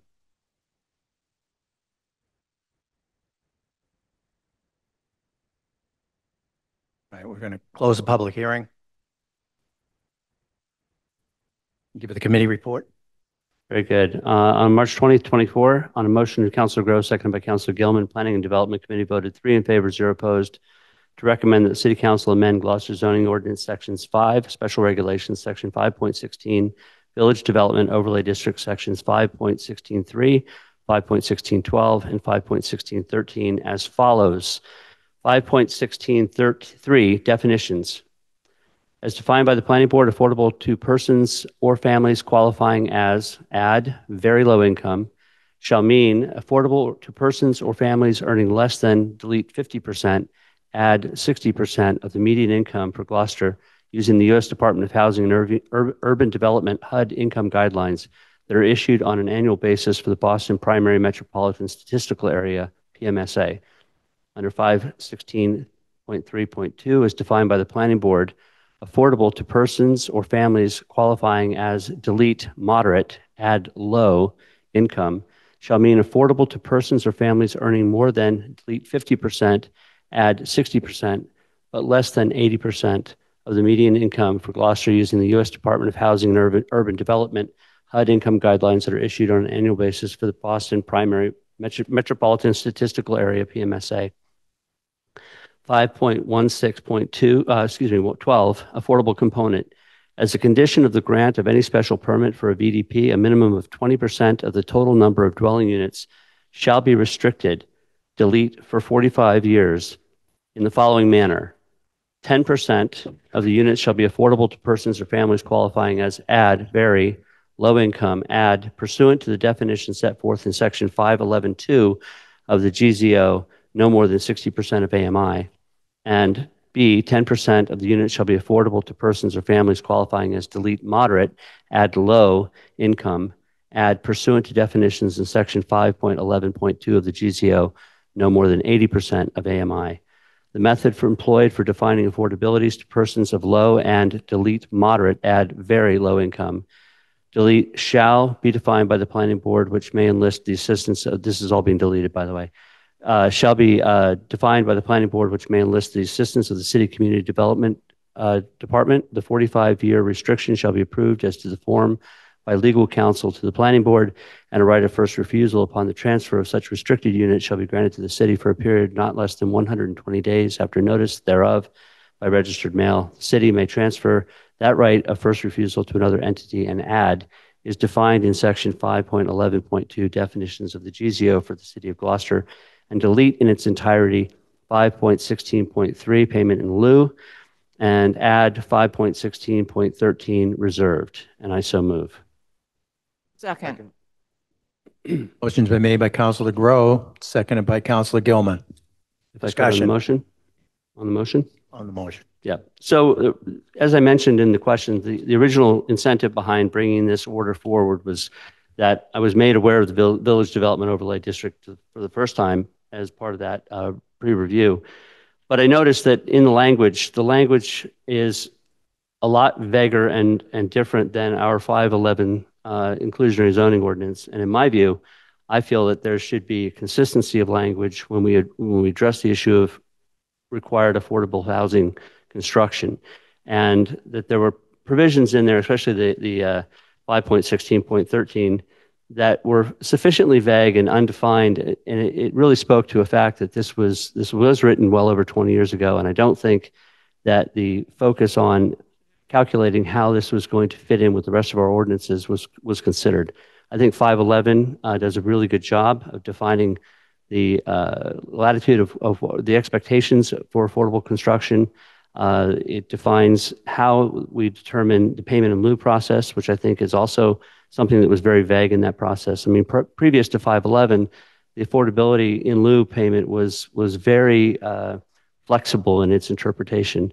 I think that despite the suggestions to the otherwise, that this actually clarifies exactly what it is we expect. It raises the threshold in one regard from 50%, which is a more difficult threshold for a developer to achieve, to 60%.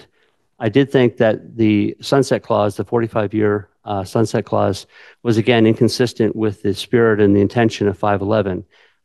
You effectively have a lottery ticket in 45 years where you go from a property that has maintained its commitment to being set at an affordable rate, suddenly on the 45th year and one day becomes full market value. And I think our intention with the inclusionary housing ordinance is that is a in perpetuity assignment. We don't have a sunset clause on our 511. I do know that some 40B projects have a 30-year sunset clause. That's fine. That's a state. But we've intentionally made it so that our affordable housing is done in perpetuity for a reason. And I think it makes sense that our zoning ordinance has consistent thresholds for these calculations. The planning board agreed. They voted unanimously to approve this. I think they agree that consistency in our ordinance language is important for the sake of understanding what we're getting ourselves into in each of these projects. I think there are incentives for density and for other incentives within the Village Development Overlay District, and simply because somebody hasn't brought them before, I don't think it's because of the affordability clause. There are other issues to deal with developing that area. But I feel strongly that our level of consistency within our ordinance is important. Councilor Worthley. Thank you. Again, I do think the questions should have come before we close the public hearing, and that's what it says on the list. If you look at the Duly noted. well, I mean, it's on the list that that the clerk's office produced right here. Questions from Duly councilors. noted. Okay, I'm just trying to follow the order here and not make any mistakes. So I have questions that would probably have been helpful to maybe have Suzanne Egan here to ask, and I could have asked them in advance, but I didn't have time to prepare these. I do wonder, is the payment in lieu change just for the village district part, or is it for the entire city? No, it's meant to reflect what we have in 511. So we have an in lieu payment methodology that is in place in 511 in our inclusionary housing zoning. The eliminating the 516 and referring to 511 puts it back into the definition of 511. So you're not eliminating payment in lieu. I'm not. You're saying for village district section, it's the same. It's the same definition as 511. Okay, so again, it's bringing consistency to the ordinance. I appreciate that. And then on the 45-year scenario, I just want to understand this right. So if I qualify under these thresholds and I buy the affordable unit in one of these buildings, I live there for 45 years, or I own it for 45 years. I guess you could have different family members live there, right? But they will never benefit from the potential market growth proportionally, right? Correct. Anybody who takes over an affordable unit has to qualify for that affordability. So your equity will grow in a slower rate than it would necessarily in a straight market rate. But at the 45 mark, boom, it becomes a market rate unit. So if I live there for 45 years and I sell it under your change, or I don't think, hang on, it's not your change. This change, it means that I sell it, it would need to be affordable still at 60% AMI. Or 80. So that means the person who buys it can get it if they qualify from the bank standpoint, right? But I own a house, I buy a house for $600,000 and it's worth $1 million. Making this up for numbers, 60%. Maybe I'm not understanding it. And then in 45 years, I have to sell it at 60% of the value? No. So you buy, so let's say you qualify as a very young person. Yep. And you get in, you either buy or rent, whatever the arrangement is. Let's say it's a buy. You would buy that house at a reduced rate, a significantly reduced rate. In fact, if you look at, for example, the 116 East Main Street project, which was highly contested, but we ended up preserving one affordable unit in that. The market rate for those condos, those townhomes, was over $950,000. My understanding when it went up on market for the affordable rate was that it was closer to 232. Okay, that's a significant difference. If I buy at 232. So you buy at 232 and you live the ripe old age of 45 years older than you are, and you sell it. When you sell it at that 45th year and 1 day, it is no longer covered under the affordable housing thing. So you benefited from the low cost for that 45 years, and then on 45 years, 1 day, you sell it at market rate. With your change, I can only sell it at? You could only sell it to somebody who qualified at the AMI of 80% or 60%.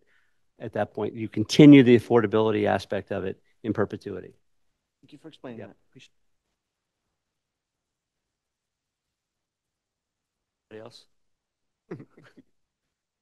But you do get it does appreciate. It does, absolutely, because in Does 45 years, it's not going to be, it's going to appreciate at, whatever the qualification levels are, will continue to rise as income rise.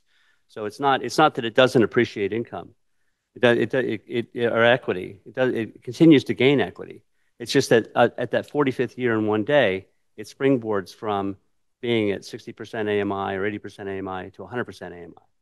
So maybe, I'm sorry for, this is not me trying to stop it. I just want to understand it. So if I get qualified at that point 45 years ago and I'm going to sell it, I can't sell it for market value. Not if you purchase it at reduced, at a defined affordable rate. And does the council regulate that? No, that's done through the community development department.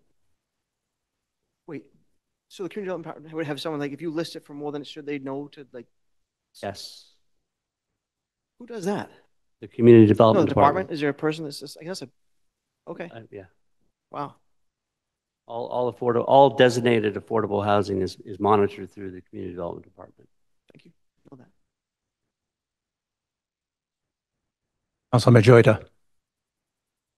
Jason, with these, after hearing what Joel said, and do you believe that it could potentially hurt developers into developing affordable housing with these increases? Based on 60% that you added, changing it and changing the wording? In truth, we've actually raised the threshold on that one.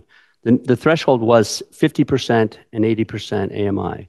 It is now 60% and 80%. And my understanding, and I imagine if Greg Canamatore was here or somebody on the planning board, that a lot of that has to do with again, borrowing and making things viable from a lending perspective, that 60% is much better than 50% in terms of bankability.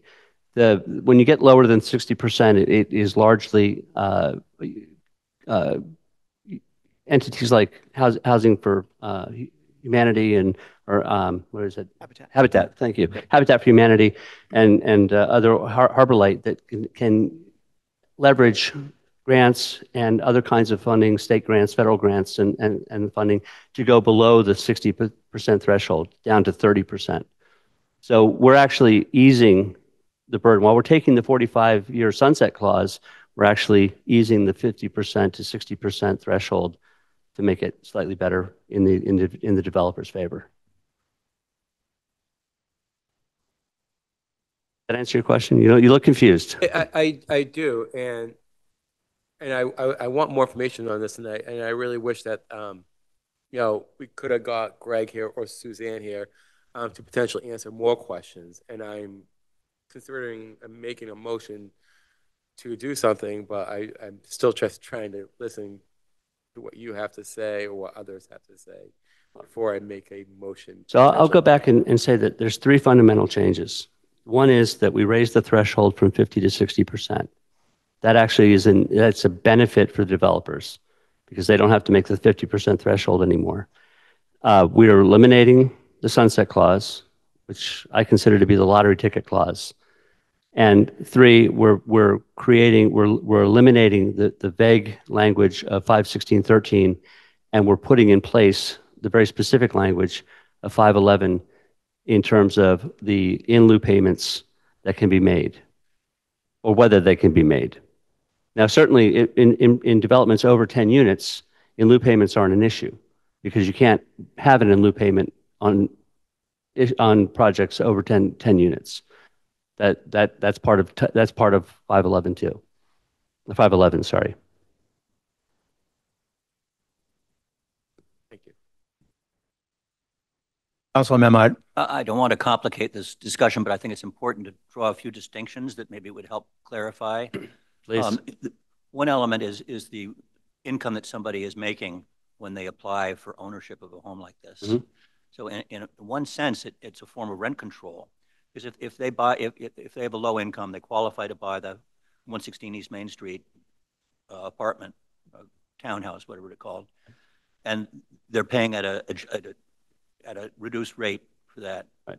And over the next 10, 15 years, their income rises higher. They don't lose their house. They don't lose their house, so they still control their home, even though it was That's correct. reserved initially. It's not until they go to sell it again that they wouldn't. Correct. So, the distinction is between the value of the house that you can sell it for and what you are making for income when you initially purchase it, and how that changes or doesn't change over time. If you do buy a house, to your point, if you buy a house at a reduced rate, based on your AMI, your average median income, you're absolutely right. The next year, after you qualify and you get this house, you could get a new job and you could be making well above the AMI, but you've qualified for the low AMI. I mean, that's great. Nobody's trying to change anything involving that, but when it comes time to move on, you're sort of set yourself kind of I think I would see it as a moral obligation to pass on the benefit that you've had with the 80% AMI or 60% AMI. You've got to There are good reduce examples it. of this on Haven Terrace, for example. That's correct. Yeah. Where as people make more money, they're able to move on to a different house. And that's the intention behind it. In this case, because it's a reserved home within a project, it could be a very considerably more valuable potential house, if not for the reserved low-income qualification. Right. Just clarifying, it's interesting. You have to think it through, projecting it forward, which is what you're doing. The idea is to get people in homes, and if they are fortunate enough to have increased income after the fact, great. But the intention, obviously, sort of the American dream idea is you get into a starter home, you work your way up until you live in an enclave, and then you pass that on. That's not necessarily the case anymore. A lot of people get into a house and they stay there for many, many years. But you sort of make a moral contract with the next generation coming up that house will eventually be available to you at a reduced rate from what the market rate goes. And that's my intention for removing the sunset clause. Councilor Gilman. So I don't want to get in the middle of whether we can ask questions or not right now, but I do have a question with the permission from Council President. Who do you have a question for? Through you to Councilor Grow. Yeah, yes, okay. This is what that time's for. So my question is, at the public hearing that the planning board had, were there any developers or contractors or builders that were there that spoke in opposition? Because you said you had an 8-0 vote in 6-0, yeah, in favor. So I wasn't there. Okay. But it was a unanimous vote. I don't know if they had anybody in attendance at all. Okay. To be honest with you. Thank you. I'd just like to say that I think I have to disagree that the 45-year restriction would have any impact on a developer investing, because no developer is going to hold on to a property for 45 years. That's just not in their business model, unless it's a rental. And then they're still going to turn it over as quickly as possible to make their assets liquid, to be able to then reinvest and move on. So I don't think that this is a hindrance whatsoever to development. I think it's a fairness issue as far as passing on the leg up that you got. And I think that these are very good changes. They're minor.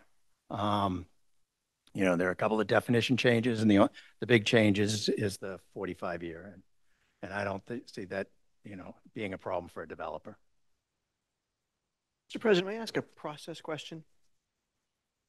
We've closed a public hearing where I thought was a question, but we'll figure that out. But is there a way to continue this so we can ask questions, maybe send them in advance so we could, in 2 weeks, have some questions from Suzanne Egan or Greg Catamatori? No disrespect to you. I want to make sure we all know what we're voting on. Oh, we have a motion on the table. Well, I'm just asking you if we were to continue. We have a motion on the table, so that. Okay, I can make a motion to continue. I can make a motion to continue, but if we continue it, do we have an opportunity to ask and have questions answered at the next meeting, or have someone Public present? hearing's closed, but yes, the city staff can be here, and the city staff would not be during that question period either. They would be here for this deliberation period. So questions are, in my opinion, are part of the public hearing. That's why it says it in this list that we keep all the time. But Well, I respect that. We've already. I understand your question. Well, Okay, so if I had asked questions during the public hearing, I would have made a motion to continue that so we can ask questions 2 weeks from now.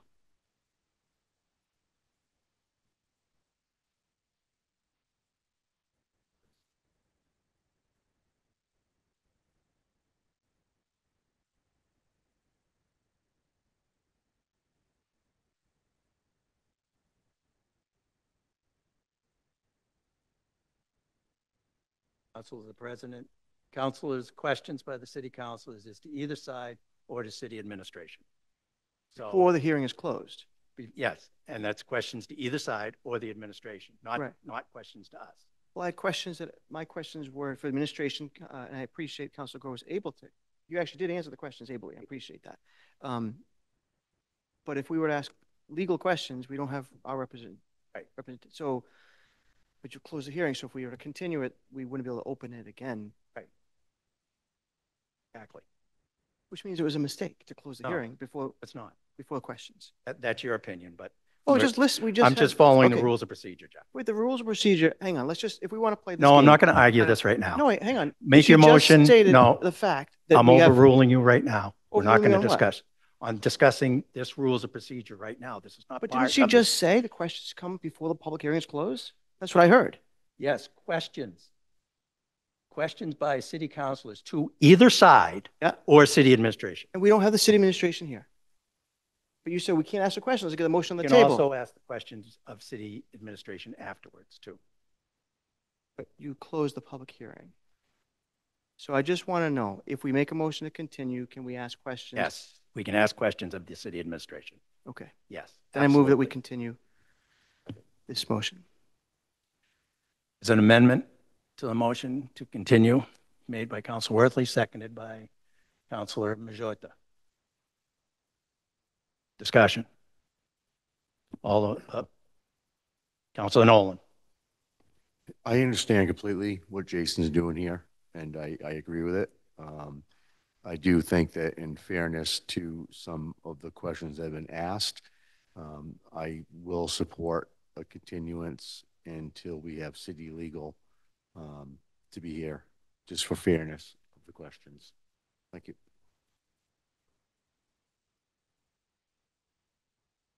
Any other questions? Councilor Grace. I just agree with Sean. You know, I understand where both of you are coming from, but if we are able to ask questions of administration and they're not here, it just seems like if it's supposed to be part of the process, it should be part of the process. Councilor Majota. But just to clarify, I like what Jason wrote. I just want to be able to ask certain questions. But with the public hearing closing, we would not be able to ask questions to anybody who proposed the amendment to the opposition, correct? Correct. Okay.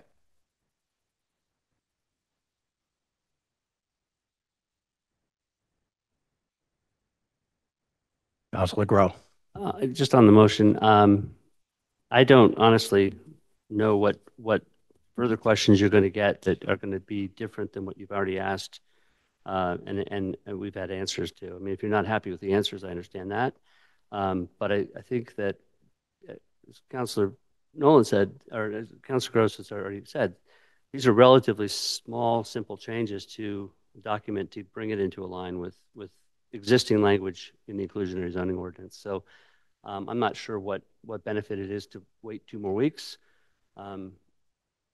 So. On the motion to continue, I'm not sure what questions there are. This is pretty straightforward. So I just don't see the purpose of it, but it's to the will of the council. Councilor Benson. I agree with you and Councilor Groh, and Councilor Groh, I just had a question for you, if I can, asking just clarification about if the home value with the 45-year clause, will the home value, there still will be value, correct? Like, say someone buys a home and then 46 years later we get rid of the sunset clause, but they sell it, they're still going to get some value. They say they bought it for 250. They're going to get some value if I'm making that correct. If I can answer a question that's not on this particular motion, I will say that what happens is they will get the 100% value as opposed to the appreciated lower reduced value that one would get if they were qualified for that purchase. So if they hold it, they've gotten the benefit of the qualifications for that 45 years. On day 45 plus 1 day, they get not only all of the equity that they've already done, but the added bonus of the fact that it's no longer required to be sold to somebody who qualifies. So it brings it up to full market value. On the motion to continue, if I may. One more. I haven't even talked on the motion Okay. to Oh, continue. you haven't? No. Didn't you? Oh, Frank made it. That's right. Right. I just seconded it. Yeah, I made the Oh, motion. you but made the motion, The so- motion on the table is I did make it, to continue. I haven't spoke on it. I'm not against this. I just want to make sure that this is not a stall tactic or anything. I want to be certain of what I'm voting for. I have a few questions, and I'd like to pose them, and I may think of others. I will email them to the city attorney or to Grant County We'll ask the Attorney. city attorney to Yeah. be here. If this passes, we'll ask the city Yeah, attorney and to I'll be be here. happy to provide those questions in advance so they're prepared, and I'll be prepared to vote. And I'm not against it. I just want a few more questions I'd like to hear from the city's attorney. So that's why I made a motion to continue, and I hope that we will accept that. Councilor Memhard. I was just going to say that I do not see anything new being gleaned from waiting and putting this to the city attorney on the specific proposals that are before us for change. So, I don't have a problem with proceeding to vote now.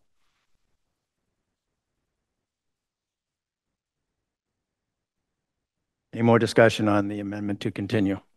Councilor Benson, on the amendment. Yeah, this is on the, so thank you for allowing me to ask that question. I don't see any reason to delay. I think that this is, as you said, Council President, this is pretty clear cut. It's minor changes. I don't know what more we're going to get from that. Asking other folks to come in.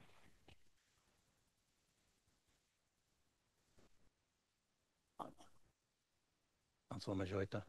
I just want to disagree with what Council Bennett. I think that, if we do have certain questions, I think we've talked about this. We always want clarity. We always want to make sure before we vote, whether it's a small change or a big change, it's still a change that could affect something or someone. And to wait 2 weeks, 14 days, whatever hours, how many minutes, I think that's not a problem. And I just want to say that. Anything else on the amendment? All right, all those in favor of or let's do roll call so we get an accurate count. On the amendment. The amendment to continue the matter, correct? Correct. Okay. All right, so it'll be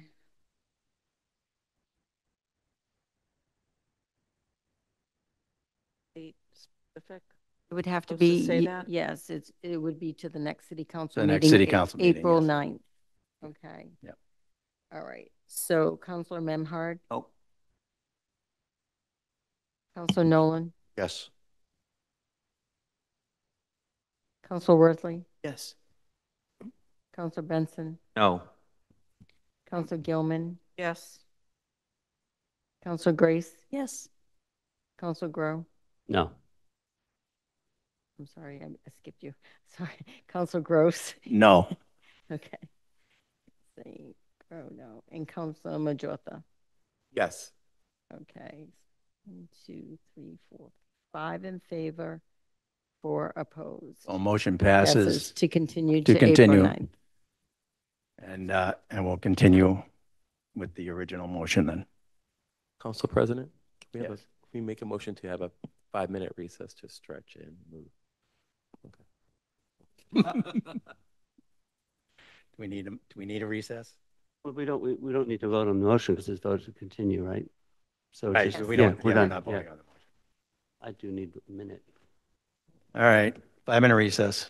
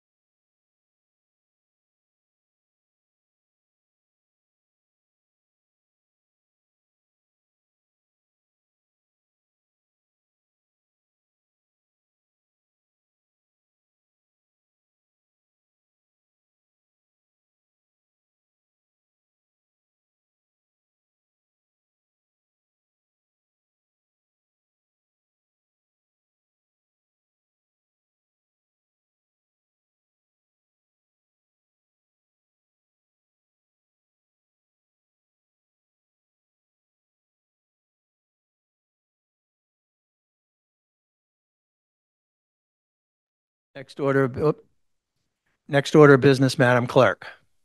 Next order of business is the second public hearing 2024-006, City Council Order 2023-053, to amend Gloucester Code of Ordinances, Chapter 22, Traffic and Motor Vehicles, Article 5, Stopping, Standing, and Parking, Division 1 generally, Section 22-173, Operations of Trucks, Trailer Trucks, and Other Commercial Vehicles by adding Witham Street from the end of 9 Witham Street, parentheses, oil trucks, to Thatcher Road. Tanks. Oil tanks, I'm sorry, to Thatcher Road. No vehicles over 15,000 GVW except for service vehicles. Open the public hearing. Anyone who would like to speak in favor?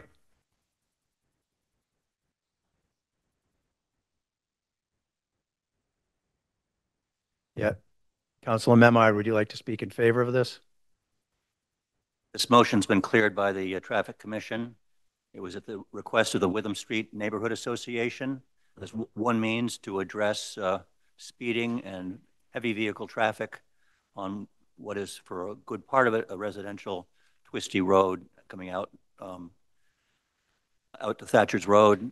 There are 3 or 4 commercial industrial properties at the Eastern Avenue end, and this has been adjusted to reflect their access. But after the oil tanks, as stated here, the neighborhood is strictly residential, and it is a very twisty, turny, narrow road with limited lines of sight, and there have been a number of accidents from vehicles speeding unnecessarily on their way down the road, getting out to Thatcher's. And this motion reflects the neighborhood's concerns and as one step towards addressing them. Thank you. Anyone to speak in opposition? Oh, anyone else in favor? Sorry. All right. Persons who'd like to speak in opposition, come to the podium. Name and address for the record, please. Councilor Robert Kennedy, 30 Mount Pleasant Avenue. Been a Gloucester resident my entire life, 58 years. I've been working out of Witham Street since 1995. I own my own business. I've never seen ridiculous traffic on Witham Street. I use it every day. Every day. I drive a big commercial truck. I own several of them. My son runs a business there. I've never seen a problem. I don't understand what the precedence is to post a road, a public road, restricted to vehicles that are bigger than a pickup truck. If you set this precedent, then the next road's going to become set that way. We can't use Barn Lane, that's private. So what's our alternative? You're handcuffing the city. You're going to stop posting every road in the city of Gloucester for non-commercial heavy usage. Okay, I'm exempt because I'm an oil man, but if I don't have a delivery on that road, does that mean I have to drive all the way through the Eastern Avenue lights to get back onto Eastern Avenue? I live in Gloucester. I want to go to my shop. I have to go around because I can't leave Thatcher Road and go to Eastern Avenue. It just doesn't seem to make any sense to me. And we came here and spoke at the O&A meeting. We never got invited to speak again when they had their other meeting. I bring other people that are constituents because they never got called. Mr. Gigaloni, did you get notified? I'm speaking in behalf of a close personal friend of mine, Mr. Perry, who has property on Witham Street, and I just don't understand it. Thank you, and I'll let everybody else speak. Thank you.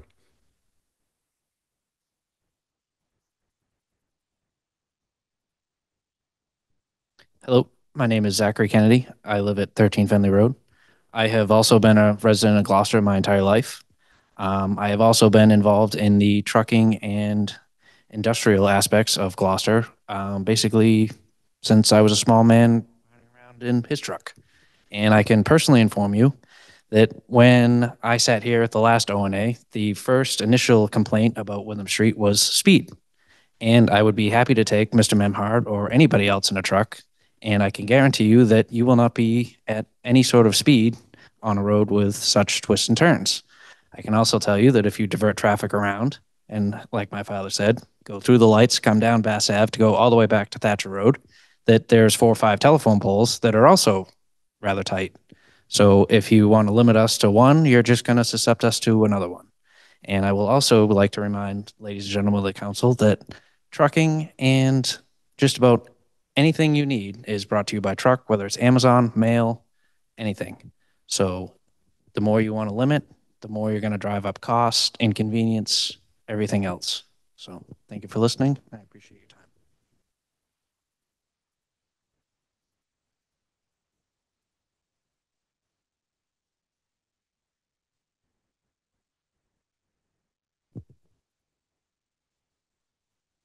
Hello. Hello. Right. My name is Vito Ceccoloni. I actually own 3 properties on Witham Street. There's one major flaw in this amendment or this ordinance that's being put forward. Extensive business is a stark line. There's a bright line there between extensive business EB district and the R10 district. And we've missed a big part of it on the opposite side of the street. I own 14 Witham Street and 10 Witham Street, the mini storage primarily, but I purchased that property in 1997 from Chip Hagstrom, the Hagstrom Company. That was a notorious gravel yard. It was always used as a contractor yard. I still own heavy equipment. I store my equipment there and I do my own work there. So right now we're ending at 9, which is the parking lot now. It used to be the oil tanks. But there's at least 300 feet of frontage going further down the street that we're missing with this ordinance completely. And that's commercial property. It's zoned commercial, it's been used commercial, and I have a grandfathered right to have contractor's yard. So that's one problem. There's no question that typical homeowner personal vehicles operate very quickly going around those turns all the time. There's not much of a sidewalk, but from a Gloucester perspective, it's a throughway. It goes from Thatcher Road to Eastern Avenue, 127. There's Timberline and a complete industrial park on the other side of the street. The city DPW is going to be using that. That's going to be a tough thing. That's a tough road to turn around and make a block like that. But at a minimum, you would have to continue this because the ordinance is saying we're stopping it at the commercial residential line, and it misses by a lot. So that would, at a minimum, have to be corrected. But I think we need to really think about, no residential district wants to have large vehicles running through it. They've always had that. But as, gentlemen that do, I don't drive a big truck, but people that do, that's not a road to be driving fast on. It isn't for a big truck, and they don't generally. But people do fly around there, especially in the summer. And if you're walking on the street, it's dangerous all around. Maybe we should think about sidewalks or a sidewalk on Witham Street or widening some of the street in certain areas. I don't think the answer is to have that big of an impediment to businesses. But at a minimum, we need to straighten out the addresses. Thank you for your time. Thank you. Anyone else to speak in opposition? Anyone online? Not that they have their hand up, no. Do we have any communications? There are none. Questions from councilors? Councilor Nolan. Microphone. How you doing, Vito? So one part of this in question is to stipulate that we can make changes in this. And some of the changes we had talked about was to include the areas of business that you 3 rent, use, and own. We went with number 9 because that was the map of where the oil tanks were. But you're saying 10 to 14 or 10 to 12 is your property, which is another 300 feet further. If we had changed it from number 9 to number 12 to gain that extra 300 feet, that would allow all commercial use from Thatcher Road to that end of your property where the contractor's yard and Chip Hagstrom's property was a large piece of property off of Eastern Avenue, continued down onto Witham. The 15,000 GVW is more because so many vehicles, it used to be a 2.5 ton, law is what they looked for non-commercial. My pickup truck weighs more than 2.5 tons. Your pickup weighs more than 2.5 tons. Every single thing that they own weighs more than 2.5 tons. But if we move that over, and there's also an exemption this for service vehicles. So service vehicles would be allowed to service the rest of Witham Street, Stocknot Heights, and so on and so forth. So that would allow UPS, DPW, oil trucks, gas trucks, houses being delivered, and any service vehicle coming to and from places on Witham Street. So that would mean it wouldn't affect any of your businesses for people that rent from you or have businesses on Witham Street in that area would still be able to use Witham Street. It would restrict, let's say, Bentley Warren from pulling from Thatcher Road onto Witham to making it to Pond Road. But as we all know, I don't know what's going to happen down the end of Pond Road because Buttman's getting rid of his property. But one of the other things after speaking, well, I'll let you, I'm asking that question because I'll go into discussion later. That was the actual question, is would that be something that you guys would be all right moving that down to the other piece of property, gaining the other 300 feet, and for us to make an amendment to this? Or are you just flat out totally against not doing anything and leaving Witham Street the way it is? Microphone. It's a little tighter. It's a little closer to you. It's on, but it's not. You got to right into it. No, it could have done. The only last Okay. chance there it is. They're independent issues in my mind. The one is just that somebody missed the line of extensive business to R10, and it goes up to 14. 10, 12, and 14 is the old Chip Hagstrom frontage that we've owned since 97, and it's contractor yard grandfathered there. So I still have my equipment on and off and stuff like that. So it wouldn't meet the 15,000. It's not service vehicle. That would be business up to 14. So I think the bright line would be the EB line, right? The extensive business zoning line for that independent issue. The part about the traffic is more about, I also own residential property on Witham Street. That road is no worse than most roads, and it's a really important connection point between that side of getting to Rockport and this side of getting to Rockport, right? Between South Street, Thatcher Road, and Eastern Ave. So I'm not speaking on behalf of my business. You say Bentley Warren, those tractor trailers pulling up, trying to get around that hairpin turn on Witham Street. I don't know of a more dangerous intersection than the one between Pond Road, Witham Street. I do it every day, and it's scary sometimes. You almost need a loop there. There's four-way traffic at high speeds all the time. So there are times when people at busy times of day where you see large trucks, go out and go that way and go all the way to Thatcher Road. It's flat. You're not dealing with trying to get up over that hill. So it's really just as a citizen on speaking on their behalf. I don't know if the benefit outweighs the detrimental part of these people trying to do their business. It's always been used for that, is what I'm saying. Excellent. Thank you, Vito. And if you guys don't mind, if Mr. Kennedy could speak on the same question. Oh,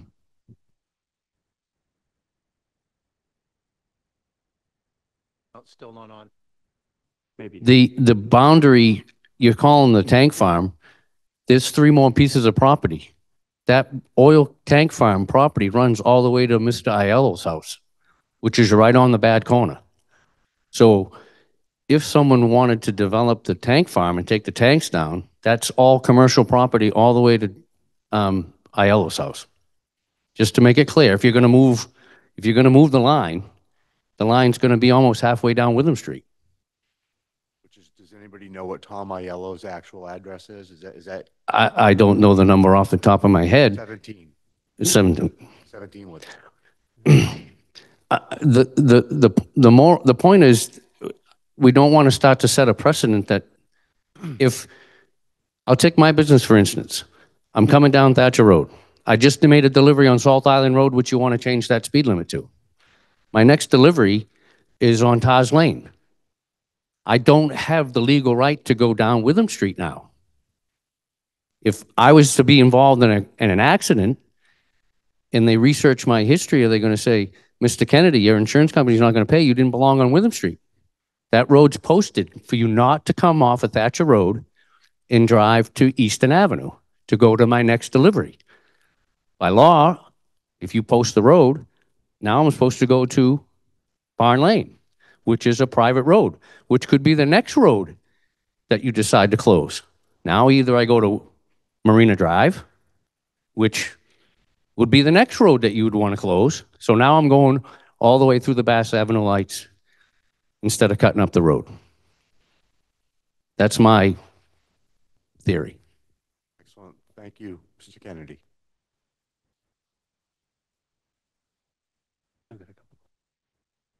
Questions for the questions. What constitutes vehicle weight vehicle? I'm not a trucker. I don't know big trucks, but I mean, I've seen you driving the old truck around. That's a big truck to me. You have to come to the mic. Sorry, it's got to be on the right. My personal vehicle is an F450, which weighs 15,000 pounds. My own personal drive that I ride every day. Yes, pickup truck. So a 1-ton dump truck that you see landscapers driving is over the limit. If I could ask a question through the chair to Councilor Memhard. What's the problem that we're solving here tonight? I mean, I guess one of the questions is we don't have any representation from residents who were concerned about this issue enough to show up tonight. And I don't always count that as being the reason why they didn't show up is whatever. But there is concern to me when I look at this that they brought up is that we're just shifting the problem to another street. And eventually we're going to have those neighbors here expecting that road to be shut down and on down the road. So what exactly is it we're trying to solve tonight? I appreciate all the questions and points that have been made here. I was approached by Matt Coons and the Witham Street Residential Association to try and address the traffic and the speeding and the heavy vehicular traffic passing through, using it as a cross through. Several accidents that occurred where vehicles were speeding and one lost control and crossed someone's stone wall and ended up in their yard down at the Thatcher's Road end of things. Is that a truck or a vehicle? That was a vehicle, I believe. So, you know, the last stretch of Thatcher's Road, if it's not flooded, or Witham Street, if it's not flooded, can be a bit of a raceway for people who, but I'm not saying it's necessarily commercial vehicles. So this is one step out of a whole measured program that the Witham Street Association was looking at to try and control speed. Another one was to have a light at the Essex Avenue intersection that you were just describing at Pond Road. Eastern Avenue and Pond Road by the corner of the cemetery and Common Crow. So this is just one step, and they erroneously, you know, vehicles are heavier than they were, so the original motion was 2.5 ton, which is very modest, and was corrected by the Traffic Commission in their review to 7.5 ton, 15,000 vehicle weight. I did reach out to the people who've contacted me yesterday, notify them about tonight's meeting. They said they would try and be present, and apparently they're not online at this time. But this has been ongoing. This is one step towards trying to improve the quality of life and the danger to property and people in that neighborhood.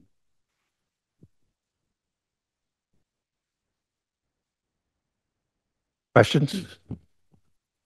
Councilor Benson? Mr. Kennedy, I was wondering if you could elaborate a little further on, you said the danger of setting a precedent. Could you just go a little forward on that? It's a simple one because, so let's just say, for example, now you live on Marina Drive. So you catch wind that, oh, we posted Witham Street, no trucks. Well, I don't want to listen to trucks go by my house at 6 o'clock in the morning because I feel I'm entitled to not have to listen to that. So now, 6 months from now, we come to the same meeting and we say, well, we don't want to have to be diverted. Now we can't go on to Marina Drive. Now it's going to be the next street and the next street and the next street. Borderline, like Mr. Nolan said, nobody wants to listen to big trucks go by. We all get it. We all have personal lives. But the fact of the matter is that we all enjoy things that we enjoy because they're brought to you by somebody else that brings them to you. Thank you very much. And I'd like to also clarify that, like the accident he said, it's all speed related. There's not one of us here that agrees that we all want to be safe. We all want to go home. We all want to. There's not one of us that drives unsafe, but it's a fast-paced society. We all see people drive way too fast. I agree. I've been working at my shop. People come racing by in their own cars, but 20 miles an hour in a truck looks a lot faster than it is because it's loud, it's big, whereas 40 miles an hour in a car seems normal. We're all guilty. You'll be driving down 128, you look down, you're doing 80. Cars are faster. It's technology. Thank you. Any other questions?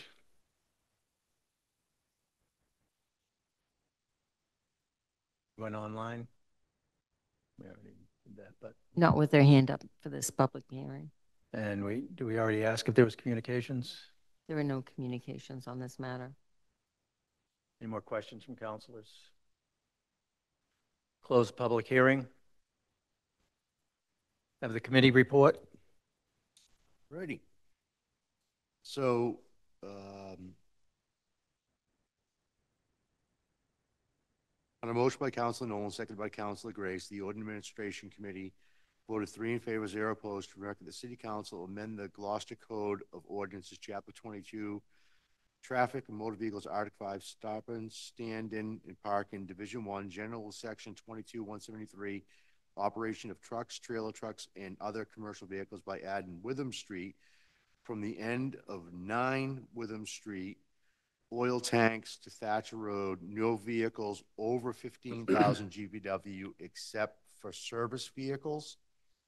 I so move. Second.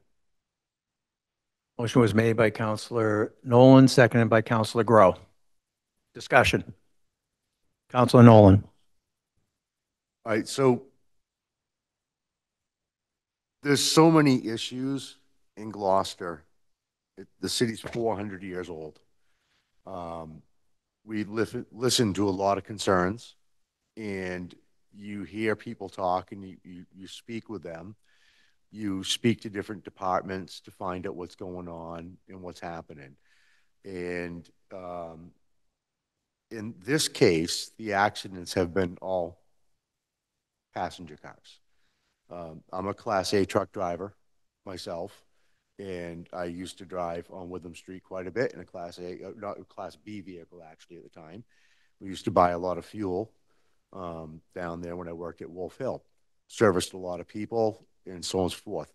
There is exceptions for service vehicles and the GVW, which is a lot of people don't understand what it is and how low it is in the 2.5 ton zones. I spoke to our DPW director for a while about this, and he really doesn't support any restrictions on commercial vehicles because a lot of them applicable aren't upheld. You can't legally enforce them. You have people that have rights to get goods to their homes. You have people that want to have a larger vehicle. And if it's within the GVW of parking overnight, you can keep it there, but there's no reason to stop someone from coming to your house in a vehicle. But in this particular case with Witham Street, the road, I understand, is very narrow. But the problem is that Barn Lane, as you had put out, it's not that you can't drive on it. It's that there may come a time where you will not be able to drive on it. Barn Lane is a private piece of property. It's not a road. It's not a private road. It's private property. And there's a verbal agreement between the property owner and the city of Gloucester that it can be used as a pass-through. So at any given time, Barn Lane could be taken off of the stock of an access road between Thatcher and East Main and Eastern Ave. Then the other exception is Marina Drive. Now, Marina Drive also is a public road, but it's a very wide public road, but it has very dangerous access to Eastern Avenue as well. But it doesn't mean that accessing Thatcher Road from Eastern Avenue would be a problem. And what I see happening is what we consider in this business kicking things down the road is that what Mrs. Kennedy Zach had said is that, and Bob, if you take away Witham Street, then more people are going to be using Barn. And if Barn gets taken out of the picture, then everybody's going to be using Marina. And then Marina's going to want to ask us to do the same thing. And then now trucks are driving all the way around Bass Avenue. And then now they're going to try to shoot down Hart Street because they're not going to want to go to the Eastern Ave lights or the Bass Ave lights.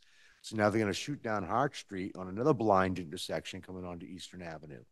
So I see where the neighbors are going with this, but I think as my concern for the whole city and the best result is to keep all access open to minimize all the areas for everybody to have a right to use. And especially since there's been no known accidents with commercial vehicles on Witham Street that we can find. So with that being said, as much as I have a feel for the constituents and the people of Witham Street, I will not be supporting this tonight. Councilor Worthley. I'd like to make an amendment to this motion where we have 9 Witham Street and to make an amendment to change it to 17 Witham Street, and I so move. Discussion on the amendment. I think that, sorry, man. Councilor Worthley. I think Mr. Gigloni made a good point about the extensive business district and where it changes to R10. And so that it just makes common sense to at least, if we're going to do this, to at least have it be where commercial vehicles are allowed to be to begin with. So that's why I make that motion. Any more discussion on the amendment? Councilor Gilman. Yeah, I won't be supporting this because I feel like making this occur further down the road doesn't help us solve the problem that we're thinking of. So I won't be supporting this amendment. I was going to say pretty much the same thing. Councilor Nolan. On the amendment, it was something I thought about, but with the whole order as a proportion, I can't support it. So I don't think it's worth amending at this time. Any more discussion on the amendment? Councilor Worthley. Point would be, if you can still vote no on the main motion, right? But if it does pass, it would be less impactful. Okay. All right. Okay. All those in favor of the motion, the amendment? All those opposed? No. Passes 8-0. Fails. 8 to 1. 1 to 8. 1 to 8. Sorry, going backwards. We're in the backwards zone now. I speak on the main. On the main motion, discussion on the main motion.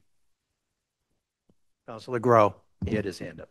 Yeah, I too am not going to support this. I with all deference to Councilor Memhard, I know the travails of being a ward councilor and the requirements and the needs to try to reach a solution to a set of concerns for an individual neighborhood. And, you know, you're great at that. I appreciate that. But I think as Councilor Nolan has said, I think what we're going to do is we're going to transfer the issue from one neighborhood to the next neighborhood to the next neighborhood to the next neighborhood. And I don't see how we're improving anything here in terms of long term. That's why I always ask, what's the problem we're trying to fix? And if the problem we're trying to fix is to move the problem somewhere else, then we haven't really solved the problem. We've just shifted to a new set of public hearings that we're going to have in a couple of months. So I appreciate your effort, and I really appreciate the need to work with constituents and try to resolve their complaints. But their complaints sound like that they're more related to the challenge of getting onto Witham Street at Eastern Avenue, and the speed at which I drive down. I mean, most people drive down Witham Street. We should be looking maybe to find a way to manage that somehow. I mean, that's typically just enforcement, but especially during the summer, I can't imagine, having to deal with Barn Lane and all of trying to get trucks down with, we've had much better traffic in the summertime than we had previously, but it still becomes an issue. And I think that if we start adding trucks to Barn Lane and Marina Drive, we're going to hear from it pretty quick. So thank you. Councilor Benson. Thank you. And first, thank the Vice President Nolan for that information and providing someone who doesn't know about the tons and the trucks, et cetera. And I also want to thank all three of you for coming and staying this long. It's pretty late. I will not be supporting this, and I think the argument with the precedent really is what is weighing on me, that I think that this could set a dangerous precedent that could affect many of you folks. So thank you. Councilor Gilman. Thank you, Counselor. So I lived on Cliff Road in Briar Neck for 29 years, so I know every one of these roads, every crossover road, with my eyes closed. And I am concerned with the residual effect of pushing this down. I think the left turn coming down Barn Lane is a tough turn for trucks. If it's icy, it's a mess. I mean, people go straight through that intersection at times. I think that it's just going to exacerbate the issue. So I won't be supporting it. I appreciate you coming and staying late at our meeting. And I think that there could be some enforcement tools that we could use, like I will continue to advocate for more of those electronic speed signs, as I did in last year's budget. I will continue to advocate because I think that they're helpful for cars that are just going too fast. But that's for the budget season. So anyway, thank you. And thank you, Councilor Memard, for bringing this up because you do represent your constituents well. Appreciate it. Councilor Memard, then Councilor Grace. I would just like to thank the folks that spoke tonight. I'm sorry that the people that reached out to me from Witham Street were unable to to come through. They spent a lot of time with the Traffic Commission, but they weren't here tonight to advocate on their own behalf. The road currently is posted 20 miles per hour. So as you all pointed out, it comes down to enforcement as much as anything else. This has been one step by the local residential community on Witham Street to try and address safety issues in their neighborhood. And I've done my best to try and respond to that in a way that seemed to make sense. But it's complicated. There's a lot of development going on, residential and commercial. Eastern Avenue is particularly becoming more of a problem because of residential homes on the far side of Eastern Avenue that don't have a sidewalk crossing to get to the beach. And the traffic to Rockport on Eastern Avenue is increasing all the time. It's an amazing challenge. And we have to be conscious of the impacts that this traffic and this congestion and this development is having on quality of life and safety. And there aren't simple answers here. We have limited range of options here, and this was one that we wanted to explore and consider, and I just thank you all for your consideration. Thank you. Councilor Grace. I absolutely understand the concerns of the neighborhoods, but this is a zero-sum game. It hurts a business and it does nothing to increase the safety in the neighborhood. People need to take personal responsibility that live on that street, visitors on that street. In my experience going through there, I kind of avoid it because it is kind of a treacherous road to travel upon, but it's usually people that get angry about the traffic on one road and head over to the next road. And there's a lot of road rage involved. And I don't think that this amendment, although I appreciate what you're saying, I don't think it will do anything to fix it. So I will not be supporting it. Thank you. Councilor Worthley. Yes, thank you. So I try to make the amendment to include more commercial property there. So I respect the challenges that this could pose for the people who own businesses there. But I also walked and knocked on every door on Witham Street, Starknot Heights, Joseph Way, all Oxford Road, Beechcroft Road. And the number one concern people had was there's no sidewalk, there's blind corners, People drive too fast. It's not commercial people driving, it's just people generally drive too fast. There's no crosswalk on Thatcher Road. Sorry, there's a crosswalk. There's no median. What do you call it? That's what I'm looking for. Fence that blocks so people can walk safely on there. It's very unsafe, and I don't want to blame businesses for that. It's across the board. It's unsafe. So if this is one measure that Councilman Hart has been working, and even though the residents aren't here tonight, you represent those residents. The Traffic Commission voted for this. O&A voted 3-0. So that I came here thinking, okay, there's 3 councilors who reviewed this in detail and said this is important. I respect you've got different perspectives today, but that vote came there. I wish we had extended it a little further. You've got exceptions for service vehicles. You have exceptions for oil trucks, DPW trucks. I mean, Amazon delivery trucks. I think all of those things. And the last thing is, Barn Lane has no residential addresses on it. There's 2 curb cuts, Nugent Farm and Shaw's. It's a tough intersection, it's a tough street, but even though it's a private road, it's listed as a private road in our City of Gloucester list, so I don't know that they could shut off traffic on Barn Lane randomly. They have no access for residents or businesses. As per se to the DPW director, it is private property. There's a verbal, you can use it type thing, but for the most part, it's different than our other private roads with public access. Yeah, well, there's 2 roads that are very weird in the City of Gloucester. One is Barn Lane, and the other one is Ryan Road. Ryan Road is owned by Magnolia Shores Condo Association. It's not owned by the city. It's not owned by the residents of Ryan Road. Barn Lane is Barn Lane by name for fire purposes, but the road itself is 100% owned by the supermarket property. So, and it can be shut down anytime they want to. It's their property. They'd have to they have an agreement with Nugent Farm, and they would allow them to use it as they wanted, I'm sure. As far as we know, residential commercial vehicles are allowed on Barn Lane until. Yes, but it could stop. It's private property, and they wouldn't stop it, I'm sure, because it would affect their business. It's people coming from one, right. So. Thank you for that answer. I'm good. Councilor Grace.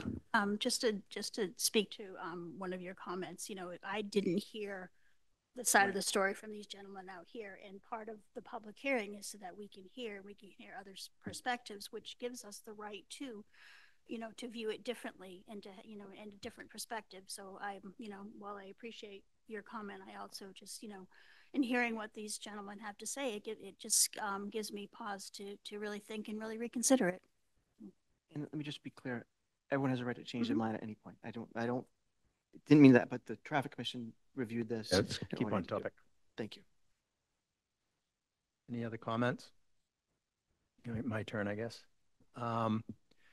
Yes, I was sitting in on O&A on this, and I did vote to move it forward, but just to move it forward to this stage of the process. I saw it as a speeding issue. I didn't see this necessarily as the solution. I saw it raising a whole host of issues for particularly the businesses down there, but also the enforcement of it is next to impossible and you're going to have all the delivery vehicles that are on a time crunch that are, your Amazon trucks, your UPS, your FedEx, they're all exempt, and they're going to be scooting down the road. I live on a very narrow road myself, and you have to find a spot off the shoulder to get to allow a big truck get by, but that's just the way it is. And speeding was a major issue when we repaved our road, and coming to find out, a lot of the speeding was actually the people who lived there or visitors of the people. I think Councilor Gilman's point of the lighted flashing speed limit reminders to people is a really good idea on roads like this. People's property and their walls, as you guys are so well aware of, are right on the road. And it is a difficult road for you guys to navigate, so you certainly are not bombing up and down there in your larger vehicles. I do see this as a solution that is not going to fix anything. And I think that it is a 20-mile-an-hour now. We really probably can't improve on that. So I think just signage is our next best effort for us to lobby for these roads that come forward like this, that are pass-through roads that need to really have that reminder. Because I know when I see one, the one in Rockport and stuff, it's like, oh, you know, and I look in the rearview mirror quick.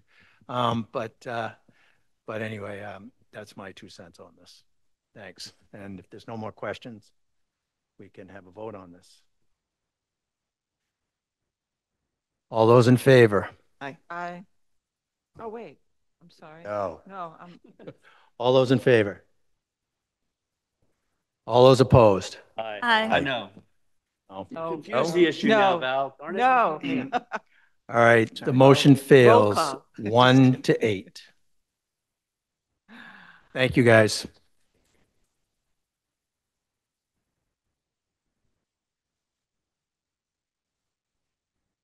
I'm sorry. Well, fix your dam. I missed. I think I'd blame Dylan on all this. All right. You were saying yes and no. The next public hearing more is to go. public hearing All right, 2024. quiet down, council. Next public hearing is 2024-007, City Council Order 2024-004 to amend Gloucester Code of Ordinances, Chapter 22, Traffic and Motor Vehicles, Article 6, Traffic Schedules, Section 22-270, Prohibited Parking at All Times, and Section 22-291, Tollway Zones by adding Washington Square for its entire length, no parking of any vehicle with a gross vehicle weight of over 15,000 pounds. 2 councilors sponsored this. Councilor Benson, did you have anything you wanted to say? Well, anyone speaking in favor? Anyone online? They are, but no one has their hand up. Would Councilor Benson, would you like to speak to this? Did you sponsor this also? No, I did not. Just Councilor Worthley? There's something else. Okay. All right. I can speak on it though. Councilor Grace? Counselor, I have a procedural point of order. I believe we should wait until Councilor Wardley comes back so he can participate in the public hearing, seeing that he was a co-sponsor. Yep. Yeah. But it's a public hearing, and Oh, we can go to speaking in opposition. Is there anyone with their hand raised to speak in opposition? No. Is there any communications? There are none. All right, now we'll wait for Councilor Worthley to, but Councilor Grace, you can start. You know, basically what it is extremely narrow roads are 400-year-old cow paths that go through some of these neighborhoods, and there are some commercial vehicles that have been parking or consistently park up there, and it makes it extremely difficult for even just a passenger vehicle to traverse up there. And when we had the O&A meeting, we had members of fire department, and if there's some type of an emergency up there, they cannot bring their big apparatus up there because these vehicles block the road. So it requires them to bring smaller stuff or to lug stuff up from Washington Street. So it's a safety issue. Just to allow people, for the neighborhood to be able to get through there without, accidents or hindrance. If there's snow on the ground, in addition to your 15,000 vehicles blocking the road, it just makes things really, really difficult on a safety perspective. Councilor Worthley, do you have anything to add? Simply, first, thank you. And I think Councilor Grace has handled this really well. I think we both co-signed this order. Or I introduced it. I can't remember which one is that. I introduced this order. It was brought to me between the preliminary election and final election. Ward 3 councilor candidate, Jason Hakes, who didn't win the preliminary election, he said this is something that was plaguing the neighborhood. So walked around, drove around with Councilor Grace after she won. We looked at it. The traffic commission agreed unanimously that it's a safety issue. I think O&A did it as well. And I think the residents that live there will appreciate.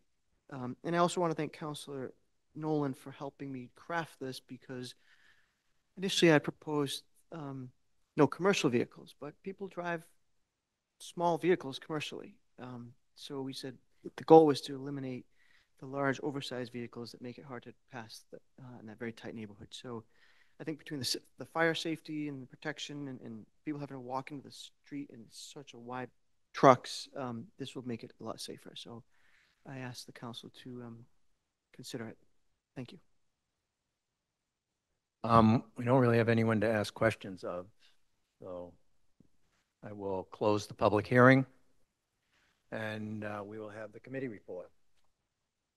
Councilor Nolan. Motion by Councilor.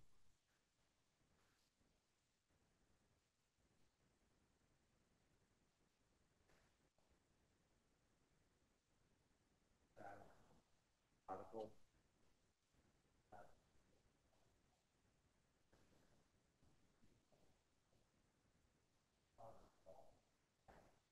Washington School.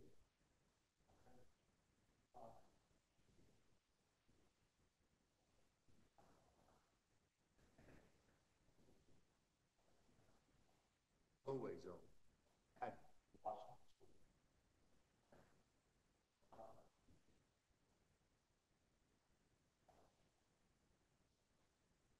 Second. Motion was made by Councilor Nolan, seconded by Councilor Worthley. Discussion. Councilor Grow. We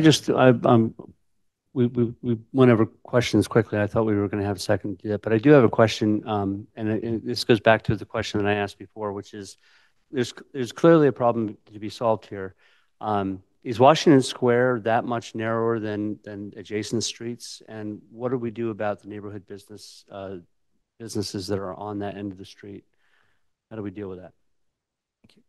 I'm going to answer your second question first. The neighborhood business has access from Washington Street. You don't have to go to Washington Square to get to that business. Every property on my computer's not working for some reason. There's a couple. What's that? Anyway, go ahead. On Washington Square, which is a triangle, actually. Washington Square driveway is at the end of Washington Square. Like, you're not having to, again, this isn't about access, it's about parking. So you're not going to be parking in front of the driveway, right? So that wouldn't change. And then your first question was, how is this street any different than any others? Well, I guess the question is are these cars then going, are these trucks are then going to be parking on Granite Street and Summer Street and other adjacent Mansfield Street? I mean, will they cause the same kind of problem? Yeah, I mean, I think it's always a fair question. I mean, this street's different now because it's in front of us, right? And you could argue like they'll go somewhere else, but we're talking, okay, I don't know the potential high number, but we're talking about 3 or 4 big trucks that are on the street, and they're dump trucks, they're landscaping trucks. And yes, they'll have to go somewhere else. Obviously, Washington Street is not that much further away. It could be 20 feet further away. You'll have to walk a little bit. They could maybe park at St. Peter's. That's a little bit further to walk. But I think when it came down to the fire safety issue, especially when Fire Officer Mike Mitchell said we would be bringing our smaller apparatus, which means that they wouldn't have the big pump truck to get further in, and that's one of the neighborhoods where if one house is on fire, it very quickly could be a large number of houses. So again, I think we're talking about 3 to 4 current trucks that are parking there that make it really difficult. And if you had a chance to drive it, and I think Councilor Gross may have lived in that neighborhood at one point, it's tight, and it's tighter now than it's ever been. So a number of residents, starting with I say Councilman Jason Hakes, who brought it to us, lives there and is concerned. So that's why we brought it here, and hope that you consider supporting it. What's your question? Councilor Nolan. Sorry. So this isn't more of a question. I've actually went down and did a bunch of drive-bys on this particular situation. At the beginning, we have store 24, and then you have the next property after the smoke shop. There's a telephone pole that makes it almost impossible for even my pickup truck to drive down without folding mirrors in if there's a vehicle wider than a passenger car on the other side of the road. And as just a visual, the street itself and its width is obviously a lot less than Granite Street, all right? And the parking is so tight here, but what's going on is you have people bringing commercial vehicles to their home. Now, if they're over 15,000 GVW, they wouldn't be allowed to even park on their property, but they could still park on the street. But by changing it to 15,000 GVW, you take less chance of some of these box trucks and dump trucks that have got wider mirrors, wider bodies on them, and making it harder for the fire department to go down. If you left here tonight and drove down Washington Square, you're probably going to see at least 2 or 3 vehicles that are parked there that are commercial trucks. And it's not the GVW per se, it's the width of the vehicle that causes to be the problem. The GVW is more, it's easier to say 15,000 GVW than commercial, because suppose you're a salesperson for Frito-Lay and you got a Toyota Yaris. It's registered commercial. It belongs to a company. So that's why we try to put the GVW into it. As far as the notifications for police to understand when they run the plate, it tells them the GVW of the vehicle on what it is. So yeah, it doesn't mean people are going to get tickets, and it's just hopefully they get tickets and they find another way, because they can park on Washington Street, they can park on Granite Street. There's places they can go, but it is very dangerous here for a fire safety issue, and that's what I'm concerned of, especially when the fire department specifically says there's times where they may only be able to get a pickup truck through and start laying lines. So that's my concern on this. And you can, and you probably will leave here tonight and look at that, because it's pretty obvious just by driving down the street. Definitely do that. Councilor Gilman. I will be supporting this because I believe it's a public safety matter. Thank you. Anybody else? I would just say that I am familiar with this neighborhood. I had a longtime friend that lived down there with his wife, and I used to go visit him, and it was a tough place to park any which way, and I would support this. Thank you.